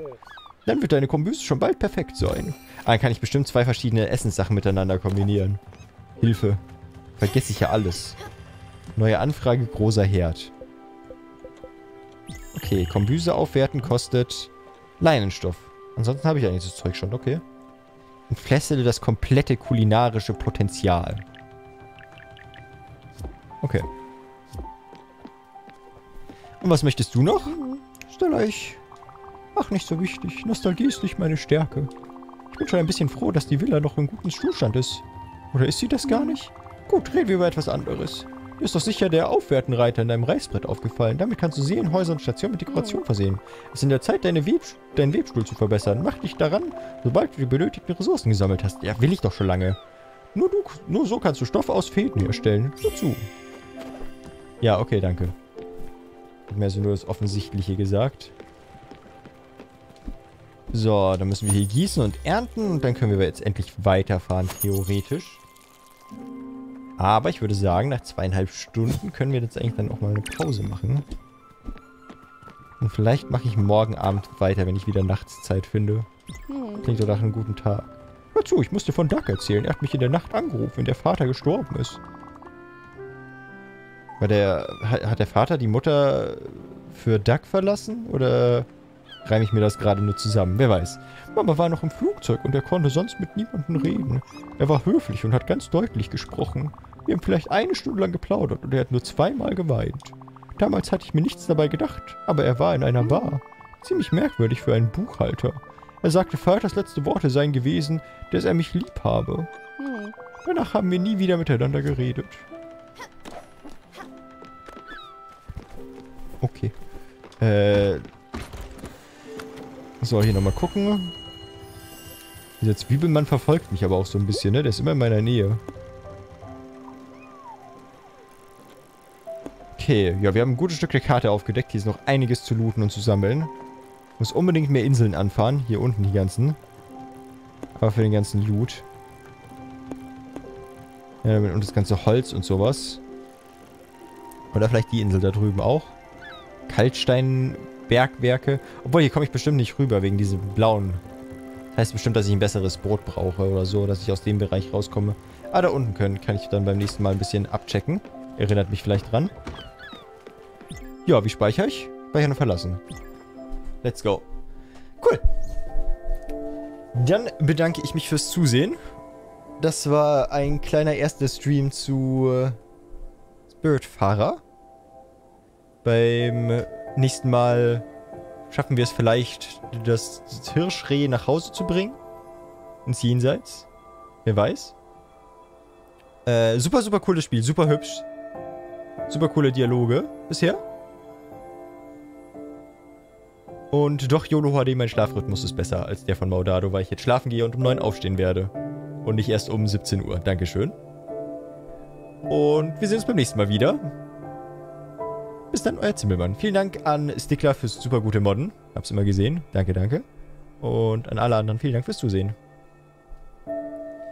Gute Nacht.